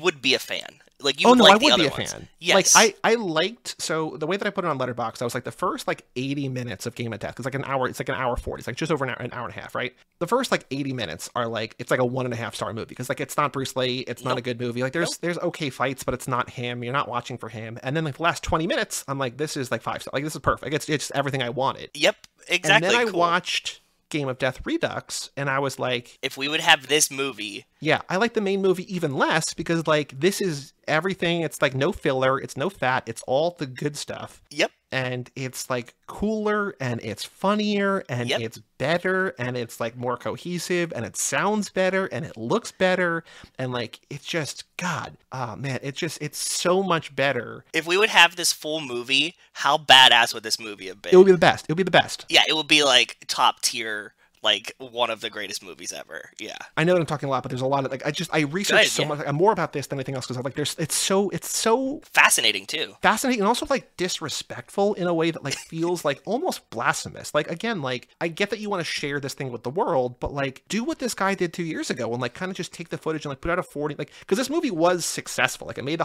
it made the equivalent today of, like, 170 million at the box office. Yep. Mixed reception. People are just like, I can't believe you put cardboard cutouts in there. It feels disrespectful. I can't believe you, like, did the whatever, but, like, it's not terrible. It's just kind of disappointing, right? But, like, do what the guy did and just put, like, a 35-minute, like, what, like, you have the stuff, right? But you need to make money off of it, dude. Like, if you're telling people, like, this is Bruce Lee's final movie, like, it's not a full movie, but, like, it's a complete, like, it's a logical thing, like, people are gonna go see that. Yeah, I would hope. Also, in the other respect, I mean, in the other side of this, minus it being flagrantly disrespectful to everything. The cheesiness of them using cardboard cutouts, switching Bruce Lee's at will, right? Like, because there's just, like, scenes that it's definitely Bruce Lee, and then scenes that it's definitely not Bruce Lee, like, side by side. Like, they just switch them out. Like, just no, I mean, it's very unique in, like, an almost, like, The Room kind of way, right? Like, it's just, like, they're using archival footage, and you're like, what the fuck's happening? Like, the whole thing is changing. And we saw things like that now permeate over into stuff like Tarantino, like, when he does weird shit like this, right? And he's doing it only because, like, this is the shit that he was channeling. If you take the disrespect out of it, this has like a very prominent place in culture. As weird as it is, like I have to give him credit for like, okay, so we got how do we make a Bruce Lee movie without Bruce Lee? It's like, okay, we'll get guys who kind of look like him, small Asian guys that can fight, fake as death. And then they'll be wearing like crazy beards and sunglasses, and it's just like to like dumb mainstream white audiences. They're like, that guy looks enough like Bruce Lee, like that's fine or whatever. Like they're like, also we have to give him facial reconstructive surgery, even though like at the end of the movie it's just Bruce Lee. Like it's so dumb. It's so dumb. It's really, really dumb. But see, isn't there something kind of joyful in that? Like how silly it is? There is. Like, man. Like, I'm glad that I watched the full thing before I saw the Redux, because it made me love the Redux even more. Like, I think the Redux, I would have been like, this is really, really cool. But, like, seeing what they tried to salvage from it before I see actually what it could have been, like, it just made what it could have been even better. You know? That's crazy. Yeah, good. That's awesome. Like you were saying, this movie is referenced all over the place. So the movie The Raid, which I think I talked about in here a bunch before, which is an awesome, badass movie. Yes, yeah. It's essentially this, right? Yeah, so it's basically, the movie starts and, like, there's a bunch of drug dealers in this building. They just need to, like, this SWAT team, this cops, need to fight their way up the building and just, like, take it out. And so it's like the pagoda. It's like the levels going up and whatever. And, like, it's one location, it's similar plot, fucking badass. Like, it's awesome. Yeah, this idea is fucking great. Like, this is, like, one of the greatest fighting movie ideas ever, I think. It's just, like, it's just so perfect. It's like, okay, all in one building, you just go up the ladder, and you're just fighting up the thing, and they get stronger as you... It's genius. It's so perfect. It's, like, it's so perfect because it's so simple, right? Like, it just makes perfect sense. You don't need to change locations. You just, like, make a different set, but whatever. Like, for every aspect of this, I'm just, like, genius. I want to say there's, like, a Jackie Chan movie, and I might be wrong and I don't know, but there's one that like, there's like a circle, like he's like fighting up like a circular staircase that like surrounds this whole like big tall building, and like he just keeps fighting his way up. But the fight with Kareem Abdul-Jabbar, which we'll talk about, is parodied in another Jackie Chan movie called City Hunter, and then in John Wick 3, I don't know, have you seen the John Wicks or no? I saw the first one and possibly the second one. I definitely didn't see the third one. Okay, so in the third one of the first guys he fights is from I don't think he's on the team anymore. I don't know where he is now. But this guy, Boban Marjanovic, I don't know how to pronounce the last name, but it's like this like 7 foot tall, like the Sixers former center. He's just like this huge Euro, like this Slavic dude fighting Keanu Reeves, right? Who's like a normal person. And so like it kind of pays homage to that because it's like, of course, yeah. Somebody like a normal look, like Bruce Lee was smaller than Keanu, I think, but like Keanu's like a normal sized dude fighting a 7 foot tall, like probably 280 pound Slavic center, right? And just like, how can you even compare, right? The disparity's beautiful. Like it's one of the coolest things in the movie to me. It's just like the shot, and you get like Kareem, really tall, really dark black guy in like this dark room, and then you get like Bruce Lee, who's like small Asian guy in yellow. Like just like the whole juxtaposition of it is just like compositionally, it's beautiful too, right? Like it just the further juxtaposition of like Kareem kicking him so hard that he leaves a footprint on his chest, and he's just got this basically almost the size of his chest is Kareem's footprint. One of the greatest pictures. That's the coolest moment for me.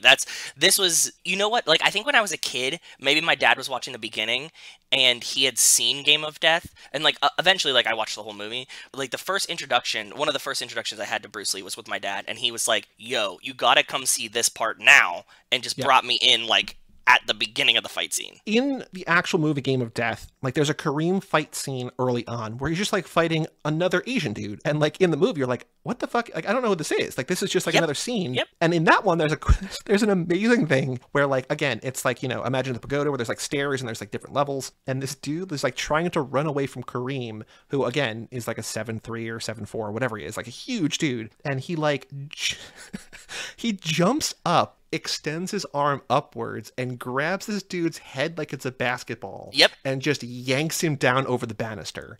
And it's like the coolest thing in the world until you see him kick Bruce Lee in the chest with the footprint. It's like, how is, like, they're both, so like in Bruce Lee's movie, that's like one of his friends who's trying to fight Kareem and getting his ass absolutely beat.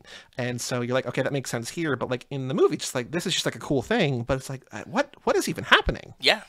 So speaking of that tracksuit, which you just mentioned, so that's obviously everywhere. It's a trademark for him. And also, like we said, you can buy it at store or shop.brucelee.com. Shout out to our sponsor. Yeah. So you would think that, like, he's, again, Robert Klaus makes this movie where, like, this guy fakes his own death and is trying to lay low. And so, like, why would he wear this, like, bright neon yellow suit or whatever? Because, like, you know, in Bruce Lee's movie, he's wearing it because, like, it looks badass, right? Because it's fucking cool, yeah. But, like, Robert Klaus is like, okay, so yeah, we have this footage of him. This guy's trying to fly under the radar. So, like, let's just dress a bunch of other biker dudes in, like, bright neon. Yeah. Different neon tracksuits that look exactly the same, but just different colors, like they're the fucking Power Rangers. There's also, in the warehouse scenes, this is not in Bruce Lee's version, this is something that Robert Klaus made, Billy Lowe, the Bruce Lee character, the stand-in or whatever, wears a pair of yellow Adidas shoes with black stripes and white shell toes. Later, he wears the yellow Moonstar Jaguar shoes with black stripes. Yeah. Bruce Lee wore the latter of those while filming, and the double wore the former to resemble the shoes. So there you go. But also, of particular note, Uma wears this as the bride in Kill Bill 1. 100%. Yep. It's also seen in Shaolin Soccer, High Risk, The Last Dragon, Revenge of the Nerds, City Hunter, Police Story 4, On the Ropes, and Finishing the Game, which we will cover. Ooh. It's also in a lot of manga and anime, including Cowboy Bebop, a lot of cartoons like Turtles, where Splinter's former owner apparently wears the suit, the Boondocks, and more. It's also in games like Grand Theft Auto, Liberty City Stories, The Last of Us, the original. If you beat the game on the hardest difficult, you unlock that suit, which is awesome. Oh, that's a Animal really Crossing cool touch. New Leaf. Yes. I really like that it's an unlockable suit that if you beat it on the hardest mode, that's very fucking cool. Okay. It's also, and I was telling you recently that I was watching the show Patriot, and it's also in that because the main guy's brother is he's like, he works for a consulate or something, or he's like a congressman, but he's also like involved in the NSA, and he goes by Cool Rick because he's like, I'm Rick, but I want to be Cool Rick. Like I want to give off, I want to be cooler than I am, so I'm gonna go call me Cool Rick, which is a joke in the show. Yeah. And so you would think that a guy, it shouldn't come as a surprise that a guy who goes by Cool Rick wears this fucking tracksuit and wears like the Beastie Boys tracksuit, like, from like the License to Ill days and stuff. It's just like, it's everywhere. Like it's immediately, to use Brian's word, it's iconic, instantly recognizable. Yep. 100%. Even if you didn't know Bruce Lee, like if you didn't watch any Bruce Lee movies, you knew exactly what this was from the jump. Yep. And the only other references that I wrote down, because it's a whole long list on Wiki, but I also wrote down that the Gorillaz and Sugar Ray and the Clash and Buckethead and Far East Movement and Black Label Society all referenced or alluded to the movie. And also of note to us in twofold, which is also probably the most blasphemous again of all, in the song or the video for Black Widow, Iggy Azalea apparently, I don't know if she wears it or references to it or whatever, but that's an Iggy Azalea song that features Rita Ora. So two fast connections there that reference or allude to this movie.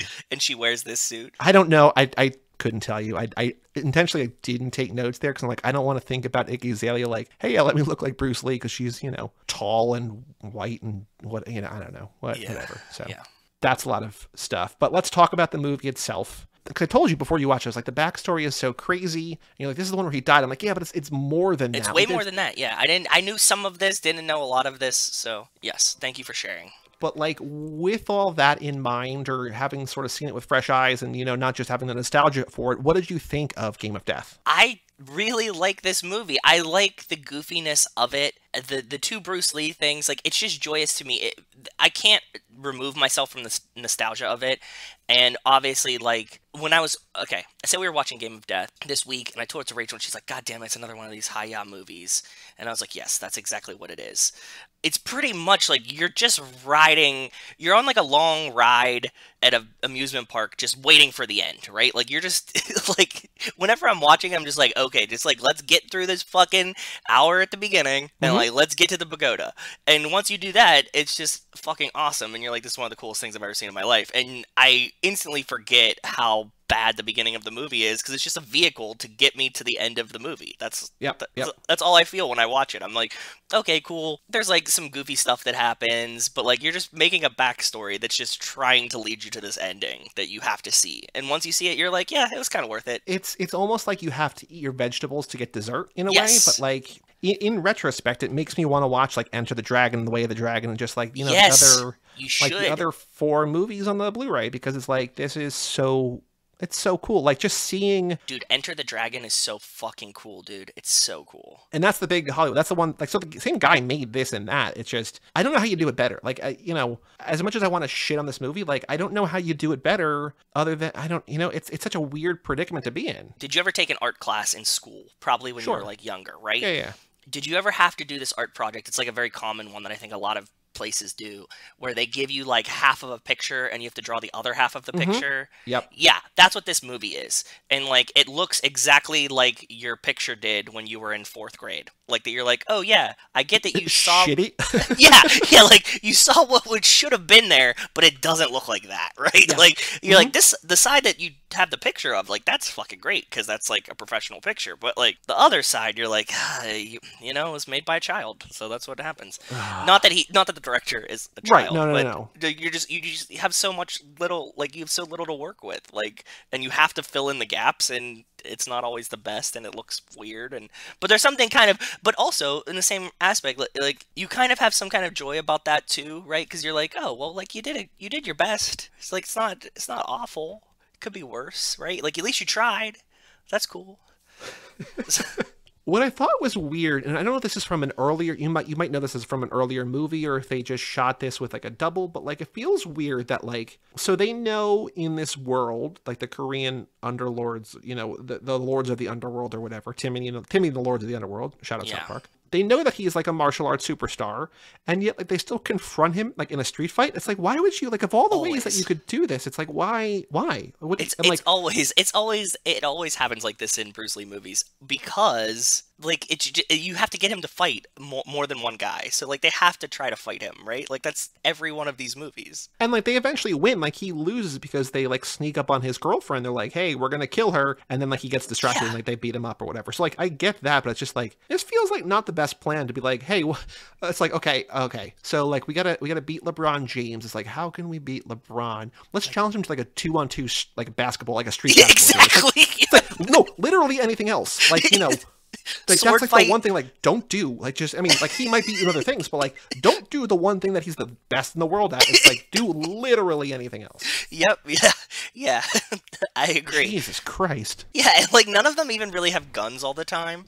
You know what I mean? It's like, it's always like, they're like, oh, yeah, we're just gonna get, like, 7 karate dudes, and that'll beat them. And it's like, no, it'll never work. It never works like this. Well, that's also what I love about the text crawl into the intro of the Redux, is that, like, guns are not allowed in the pagoda. It's like, okay, cool, like, we got that out of the way. It's just like, we're good. Like, that's just a ground rule for this building. Yeah. No guns, we're good. No guns. You're not allowed to have guns in there. And then once you get rid of the guns, then it's like, Bruce Lee's the best, right? So yeah. But obviously he's not gonna, like, kick a bullet. We're not at the Matrix yet, so there are 2 things in this movie that are similar, one of which I thought was like the weirdest and dumbest thing, and then one of which actually faked me out. So there's the one part where like they get wind that that Bruce Lee might not actually be dead, right? So they they excavate his coffin, and they open the coffin, and like he's just lying in there, and like the guy shoves a knife into his face. It's just like a porcelain doll. So like, I don't know, I don't know why, I don't know why they made a porcelain doll to like just bury an empty coffin. Like I don't understand that. Like, go ahead. Oh no, he was shot in the face. It's a closed coffin funeral. We can't, it's a closed casket, whatever. But they have like a lifelike Bruce Lee that they just crumble. I'm like, weird, cool, don't understand it, but okay. Yeah. But then at the end of the movie, go ahead. Like after he fights Kareem, he then fights like the I guess like the mob boss's like right hand man or whatever, and that's fine. And then he goes up to like the actual mob boss, and the guy's like sitting at his desk. Yep. With both wrists slit open. He's like bleeding, dripping out. They show you the wrist. I was like, oh my God. Like it looks, because like it's actually like they shoot it with actually the actor there, and he's not moving. And like, it's like weird that he's like sitting upright considering he should be like slumped over, but like it's weird. And then Bruce Lee goes over, and it's just like a wax figure. It's just like, what? Yeah. He picks up his head and goes, wax, and throws it. And so then like the guy is running away and then just like falls to his death, and that's how the movie ends. It's like, what? Yep. Like what? Yep. It's the weirdest thing in the world. It's fucking weird, right? Yeah. But great. That part should have been kept in the movie, right? Like, this is like somehow we need to reincorporate that part into Bruce Lee's vision.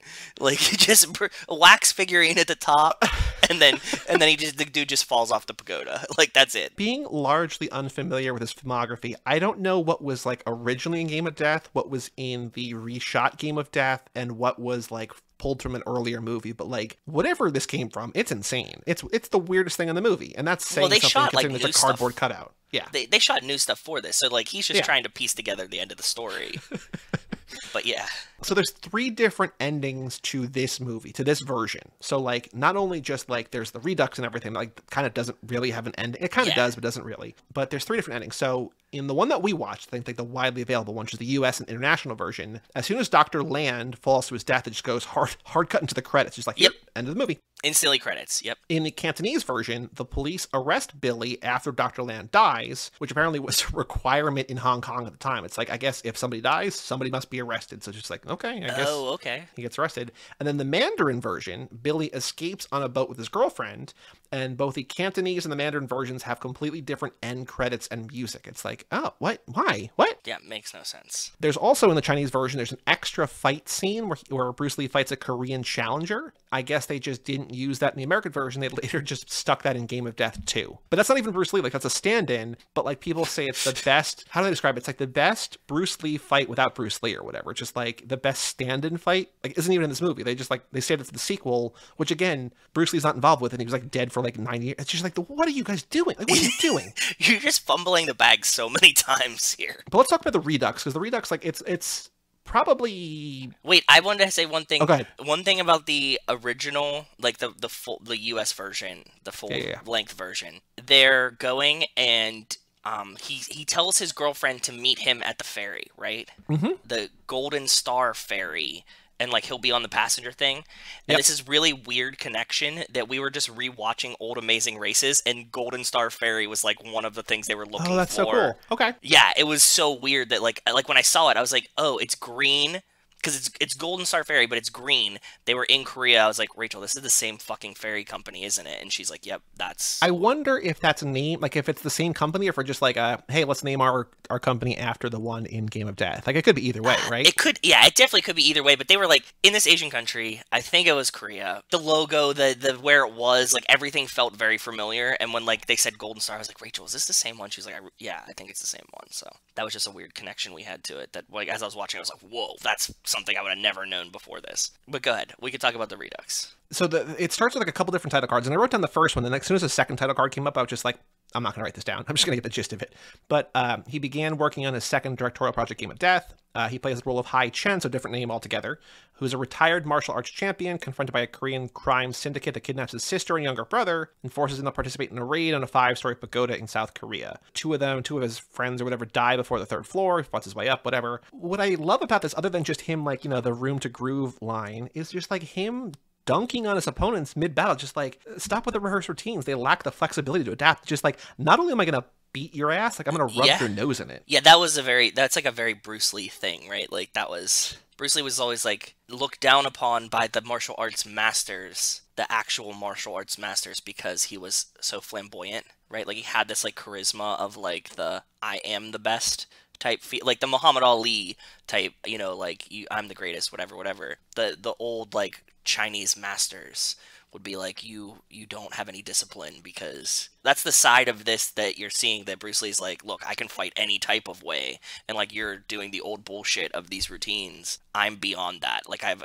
ascended this. Also, that reminds me of Young Rock, where his dad does like the Muhammad Ali like foot shuffle. I'm like, yeah, that's pretty cool. Like, because his dad's like set up as this like ultimate showman, and he's just using It's all the same thing. They were all doing the same thing, right? Like, because like Bruce Lee, Muhammad Ali, The Rock's dad, they're all doing the same type of showboating. Yeah. Mm-hmm. What I loved the most about the Redux, other than just like it just felt like the movie that we were supposed to be watching, is that when the second dude, because like Bruce Lee, like, so there's a guy fighting it. We enter mid battle, right? Because I guess they just hadn't shot or whatever footage didn't work, whatever. But it's just like one of his friends fighting the first guy, and like Bruce Lee comes up and the guy is just like getting his ass kicked, right? And like he just like let me handle this. He's got the bamboo and he just like beats the guy or whatever. He got the nunchucks and whatever. So they like go up to the next floor, and then like when they go up, his friends are like, we're gonna help out. I'm gonna go up to the Kareem thing. He goes up, and then like less than 10 seconds later, he gets thrown down the stairs. It's great. Immediately, just tossed. Yeah. I don't remember if it's the same guy or the other guy goes up. Again, like Kareem being a 7.5 foot tall man is like as tall sitting down as these dudes are standing up, because like, you know, they're not the tallest dudes. It's also like, you know, sitting down, he's like probably close to 5 feet tall. Yep. So then when he stands up and like takes off his robe to like get into his fighting apparel, the line of sight and like it's like the camera, like I think it's the point of view from like Kareem's perspective, and also just like the side by side, like this dude is like looking up at an angle that seems humanly impossible. Like it's just 2 feet difference, and like his neck is like so far up, and it's like craned it's awe-inspiring, but it's also just super funny. Yeah. Also, as like he's like stomping around, and like just, you know, all like the dust is falling on Bruce Lee as he's fighting, because like the guy's just like rolling out of the way. Like Kareem is just like is fucking this dude up. Yeah. And Bruce Lee seeing it from underneath, being like, oh shit, I have to go fight that next. You know, like just knowing what's happening, he's like, oh, there's a big ass dude up there. But like there's also this like incredibly weird element to this that is not in the full version at all. Kareem apparently, like, he's in this dark room, he's got sunglasses on because he's got this light sensitivity. And so at one point Bruce Lee gets like kicked or whatever, a hit. Does he actually, like, what is this light sensitivity thing? What is this? Kareem has like red like cat or snake eyes. Did you see this or no? No, I didn't catch this. Go back and watch. It's like at the very end, he's got these like weird ass eyes. Like they look like snake eyes. They're like white pupils with like red oval slits in the middle. Okay. Bruce Lee gets hit into the wall, and like he knocks out the wall, and the sun comes in, and like Kareem, like, you know, almost like Dracula style, like recoils in the sunlight. Okay. Then like Bruce Lee like knocks a few more of these out, and like he's just like beating him up, and then like he knocks sunglasses off, and like they have these like crazy eyes. It's the weirdest thing. It's like the supernatural thing. Like I guess they're almost like, how do we explain the presence of a man who's this tall and this limber? Like he's got to be like an alien or something. Okay. It's the weirdest inclusion. Like it's cool, but it's also like what is happening? Yeah, that's very weird. I have a couple more trivia things, but any other thoughts about either the movie or the Redux? Anything of note that you wanted to say? Any fast connections? I don't know that there are any, but any other cool moments? Anything is there a cool moment? Do you have a cool moment? Ryan, don't lose that cool of yours. That's your meal ticket. For me, it's the footprint on the chest. That's okay. It's so iconic, and like that's the coolest moment of the movie for me. And that's in both versions, which is cool. Which is very, very cool. And when they change Bruce Lee's and have the other actor come in and is wearing the suit with the footprint, and it's clearly not Bruce Lee, and you just watch Bruce Lee fight this guy, it's really awesome. It just like cracks me up every time. He it's like Bruce Lee like starts running up the steps, the guy turns around, it's not Bruce Lee anymore. You're like, whoa. Like I really wonder if they thought this was gonna work or not. Like I want to get in their head and be like, it's either like we're proud of this or this is the best we can do. And I think it's the best we could do. It has a lot of that vibe. I guess you don't put a cardboard cutout in a thing and like be like, yep, we nailed it, right? Nailed it. Fucking killed this. But some fast connections, we mentioned it before, but there's 2 fake deaths in this movie. Sure, yep. I'm surprised we've never seen anybody, but I thought about it and then I was like, okay, maybe we get like jail time. But like somebody in a mental hospital, considering like we watched Shutter Island as well. Ugh.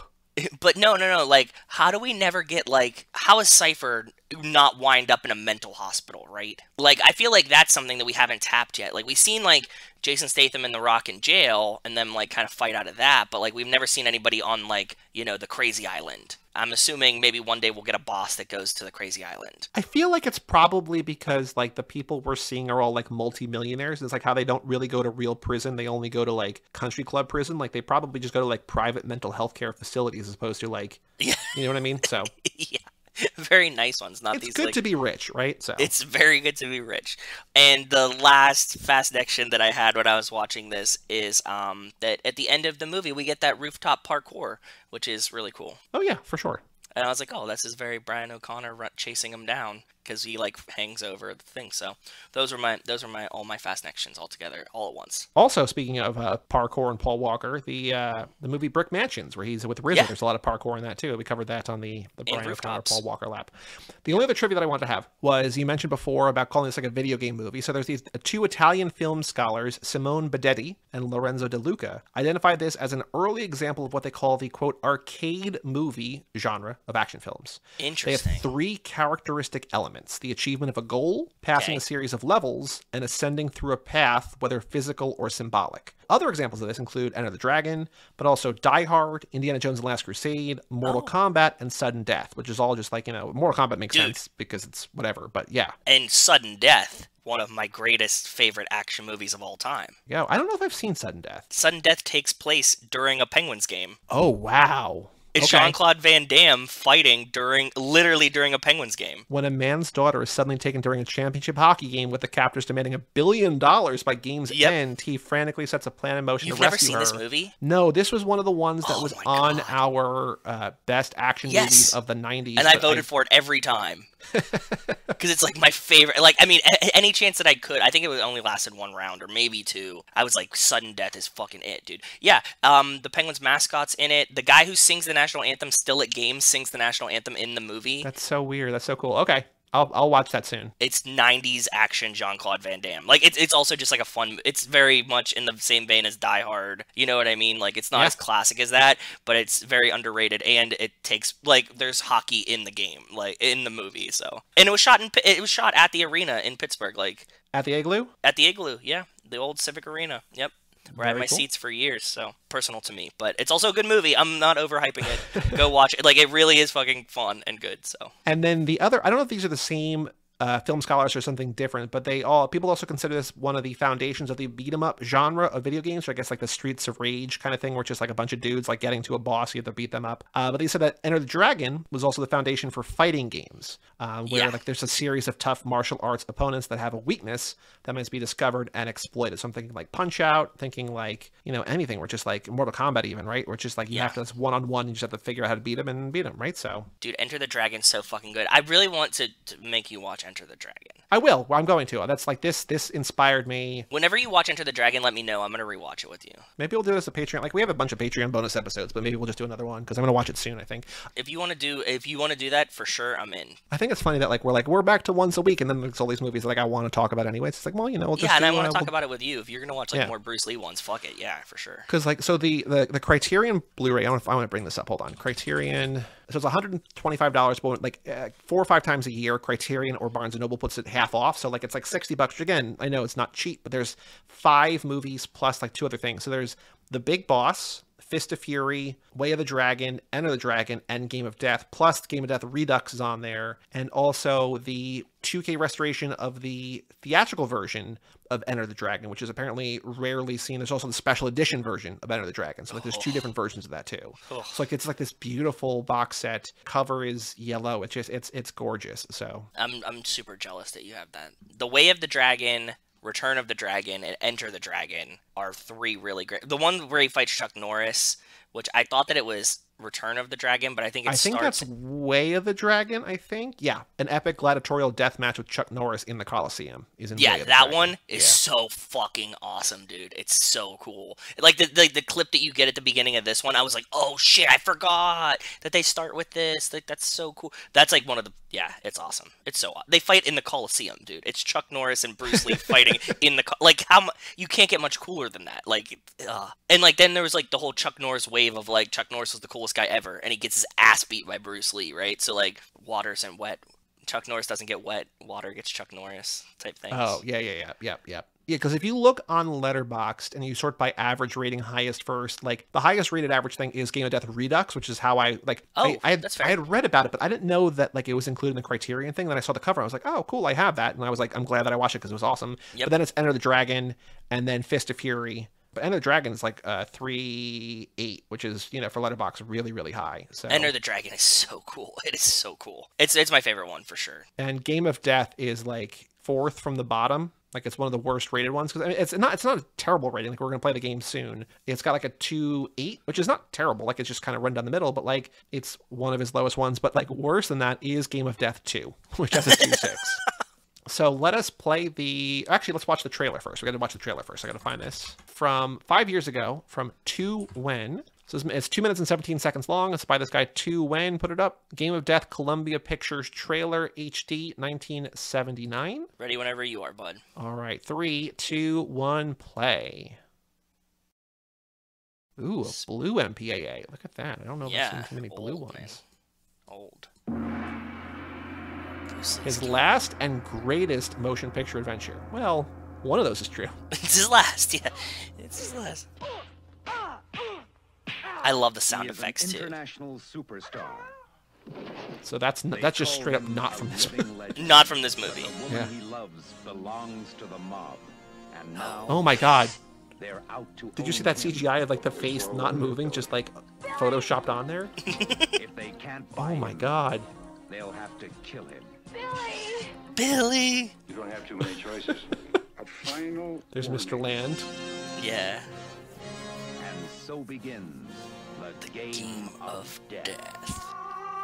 Oh boy. What is that? Oh my god, what is Columbia that? Pictures It's just 6 of his heads shouting and like hovering around screen. in his greatest motion picture adventure, That's not from this movie? Game of No. Death, starring Gig Young, Dean Jagger, Colleen Camp, Colleen? Hugh O'Brien, Okay. I guess. and Kareem Abdul-Jabbar as Hakim. I love that they named him Hakeem too. That's so good. It becomes a matter of survival. Before and The undisputed master of the martial arts becomes a master of disguise and the champion Master of of the disguise. Game of Death. This felt very The final film of Bruce La Lee. Favelas to me too, by the 4.5 way. years in production with an international all I can see that. Yeah. That makes sense. That fight scene was pretty cool too. those Carl Was that him? Was that from a different movie or was that not him? I couldn't tell. Takes on an underworld That army was and not fights him for his when life. he's Yeah, fighting. that's what I thought. Because It's it's just a like dude the from face the is movie, cut right? to him. Yeah. Yeah. Because there's so many times in this movie where it's just like from behind his head or whatever. It's like this isn't how we should be watching this movie. I was laughing so hard when they went to like the karate tournament and every Asian guy from behind looked exactly the same, right? Like she like turned, Yeah. she's like, "Was that Billy?" And it's like, "Oh no, they just all had this exact same haircut."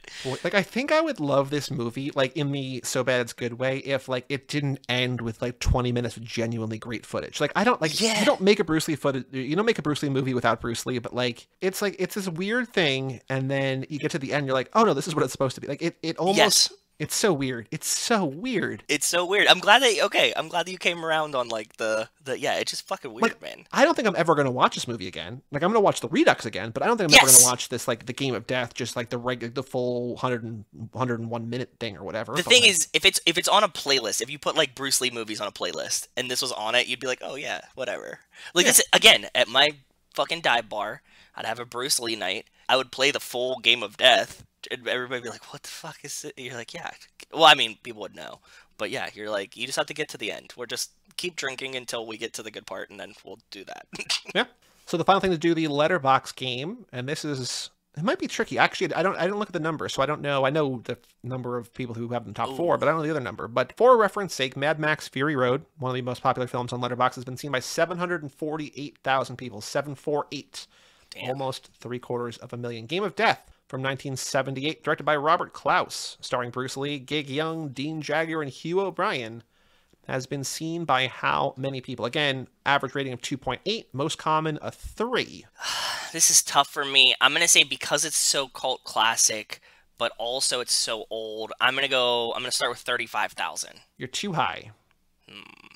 How about 22,000? Still too high. One more guess. Oh, 17.5. 13,397. 13397. Not a lot. Not a lot. No, I was expecting a lot more, like at least just because it's like Bruce Lee's last movie and it's weird, right? Like this is like a very letterbox thing to like study because you're like, oh, what the fuck did they do to this movie? Yeah. Game of Death Redux has only been seen by 243 people, so like, it's, Ugh. like nobody's seen that. Yeah, And nobody. 2,700 people saw the Be Water doc that came out last year, the 30 for 30. Oh, by the way, Kareem. So remember Bruce Lee is in Once Upon a Time in Hollywood in that fight scene, and like he gets his ass kicked. Yes, by Brad Pitt. I was just saying this. Yes, I'm glad you brought that up. Kareem Abdul-Jabbar came out and like railed against Quentin Tarantino in an op-ed where he's just like, you got like, not only did you get him wrong as like as a martial artist, but you got him wrong as a man. Like he was like very adamant like that his friend was disrespected on screen. So I can believe that. If you were friends with Bruce Lee, I mean, like, he makes him look like a shithead, but at the same time, like Once Upon a Time in Hollywood wasn't supposed to be historically accurate, right? Like it's meant to be like a fantasy of it's a fever dream of Tarantino's of the time. So yes, I don't take too much offense to that, right? It is weird to use him by name though. Like it just like have like Loose B or whatever. Like you could like reference it. I don't know. It's just like it's Bruce Lee on the set of the Green Hornet like being an asshole. It's like that's okay. Yeah, I feel you. Yep. And I think Tarantino like came out and defended it like, oh no, I'm paying homage to him or whatever. Like we're having a fight scene. Like I want to direct a Bruce Lee fight scene, but still just like you love the guy. Like you dressed Uma Thurman as him in this movie. Like you clearly have respect for him. Yeah. And this is not very respectable. So out of those 13,000 people, how many have it in their top 4? 15. Too high. Way too high. 6. Still too high. One more guess. 4. 4. Okay. I was hoping for like somebody to be like, I fucking loved how goofy this is, and the fight scene at the end is great. But okay, go ahead. So of the 4 people, I looked at all 4. Only one reviewed it. One other person has like 4 Bruce Lee movies in their top 4, which is not fun. We're gonna read the review by Sammy Cheng, but we're gonna do somebody else's top 4 because Sammy Cheng just says 5 stars. The legend Bruce Lee would have been extremely proud. I cried uncontrollably at several points of this majestic masterpiece. That's an interesting take. It's a very okay. I would say wrong, but it's opinion. You can't be wrong on your opinion. Sure. Majestic masterpiece. Very flowery language, but okay. Okay. So we're going to Kyber Zoo at Kyber Zoo on both Letterboxd and Twitter. Game of Death is Kyber Zoo's 4th favorite movie of all time. Okay. Top 3 are all pretty big movies. One of which I think we've only had one of these before. It is probably the most iconic movie that stars an actor we talked about earlier this episode. And it's also one of my favorite movies of all time. Stars an actor we talked about earlier in this episode. Mm-hmm. Is it a Chuck Norris movie? Nope. I don't think any movie Chuck Norris has ever been in is one of my favorite movies of all time. That's what I was wondering. Iconic movie of an actor we talked about. Mm-hmm. Who did we talk about? It's a movie. Jackie Chan? Like Rush Hour? Nope. Okay. I do like Rush Hour. This movie, or this actor, was in a movie that referenced or alluded to Game of Death. Is it Uma Thurman? Is it Kill Bill? Nope, but that would fit the criteria. Yeah. From 1999. Raid? Nope, earlier. 1999. It's the first of a trilogy. Is it The Matrix, Keanu Reeves? It is The Matrix. Okay, cool. Because we talked about John Wick 3. Okay. Yep. And I even said The Matrix earlier, so. Yes. Number 1 is a classic college guy dorm room movie poster where it's like, yeah, it's a good movie, but like college dudes think it's way better than it actually is because they're like, this Fight is Club. The greatest. No, but in that vein, older than Fight Club though. But it's like, bro, this is Scarface. There you go. Scarface. Thank you. It's like Scarface or Boondock Saints. It's like those two. Like, yeah, Scarface is a good movie, but like you're fucking obnoxious. Stop. And if it wasn't Animal House, you were like, yeah.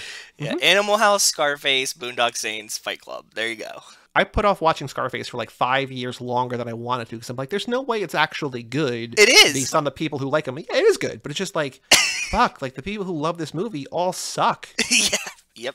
And you love it for the wrong. It's another one of these movies. Like you love it for the wrong reasons. Like this is not. Yeah. Yep. Okay. He dies. He fucking dies at the end. He's not a hero. Spoilers. Yeah, spoilers. By the way, they sold for a while a special edition of Scarface with a humidor and a cigar that was like $1,000. And it was like one of my favorite things to track the price of, like on Amazon, like through Blu-ray.com, because like they would just like drop it by like $300. Like nobody's buying it for $1,000. Like let's sell it for $700. It's like, who wants to spend $700 on Scarface? Like what are you doing? They should have made 6 of them and just given them to like rappers. That's the Wu-Tang Martin Shkreli thing, right? Just like exactly. Yes, exactly. Kyber Zoo's 3rd favorite movie is the first movie in a franchise. So this is going to be a very specific but not very helpful clue. It's the first movie in a franchise that has probably led to like 10 or 12 or 15 movies, but it's a The Land Before Time. Nope. Damn. It is a franchise that we have never talked about, I don't think, in any of these Letterboxd games, but it also fits in with the Letterboxd games. Also, here is a hint that is not going to be helpful for you at all, but I just remembered this fact this week. Justin Lin directed the third movie in the rebooted version of this franchise. Oh, God. The fuck does that mean? But this movie is from 1979. Is it Star Trek? There you go. Star Trek the Motion Picture. Nice. I don't think we've ever had a Star Trek movie in here. And then Justin Lin, I remembered. So like Justin Lin's a very weird director in that like he started like a handful of movies that like most people haven't seen. When all is said and done, he will have directed like 7 Fast and Furious movies. And then the only other like big movie he's done is Star Trek Beyond. It's like a very weird resume. Yeah, very, very strange resume. Because we go from fucking the Han origin story to Star Trek to Fast and Furious. So, yeah. Well, speaking of the Han origin story, I believe a couple characters, I don't remember who exactly. I think maybe Roger Fan, the actor. I don't remember. But I think a couple people from Better Luck Tomorrow are in finishing the game. So you and I will record that on Friday, and that'll come out over the weekend or on Monday for patrons. So if you want to hear even more, it's a comedy. I don't know anything about it other than it's a comedy. I'm assuming it's going to be a lot like Disaster Artist. Maybe. I'm feeling that kind of vibe, right? If you want to watch along with us, it is available for rent and purchase on iTunes. It's not streaming anywhere for free, but if you want to join us, it's on iTunes. Yeah. That's next, patrons. And then next week, full episode for everyone for free in the feed, Fast and Furious 6 with Heather Antos. But before then, says about it. Between now and then, finishing the game. What's the full title? Hold on. Finishing the game, The Search for a New Bruce Lee, which I guess I would imagine the Disaster Artist might be good. Just like somebody plays Robert Clouse and it's just like, I got to figure out a guy, like, how do we make a movie out of this, right? So yeah, that's what I'm thinking too. It's gonna be like, yeah, use the cardboard cutout, and you're like, okay. That's why I was guessing Disaster Artist vibes. Any other thoughts about Game of Death or the Redux or anything else you want to mention in this episode? I hope that everyone's seen it, and if you haven't, go watch at least the final fight scene or the Redux. And I can't wait for you personally to watch more Bruce Lee movies because they're a lot of fun, and I would like to talk about them with you just in general. So very, very cool. Yeah, they're all on. I think there's like multiple ones on Pluto TV. So if you have access to, I mean, it's Pluto's for free. Yeah. So there's like a whole Pluto channel that I put it on at night, and Rachel gets upset about it. But it's like Shaw Brothers and Bruce Lee movies, and there's it's cool. Yeah, it's really cool. It's really cool. Yeah. I will say, without spoiling anything else, where there's I think 3 other kind of huge hallmarks of Asian cinema. Maybe huge might be overstepping for at least 1, if not 2, but there's we're dipping our toe in the water here a little bit with the Bruce Lee stuff, but there's we're not going back to Bruce Lee as far as I know for the rest of the lap, but there's other stuff that we are covering that is as, I think, long-term influential or important, especially to us and to what we like as Bruce Lee stuff and like Game of Death and stuff like that. So there's a lot of cool stuff. I'm still very excited about the slap. We're only a third of the way through, right? Because we got a lot more to go. With Heather, we got all the Spy Racers, God help us, again, and the video game again.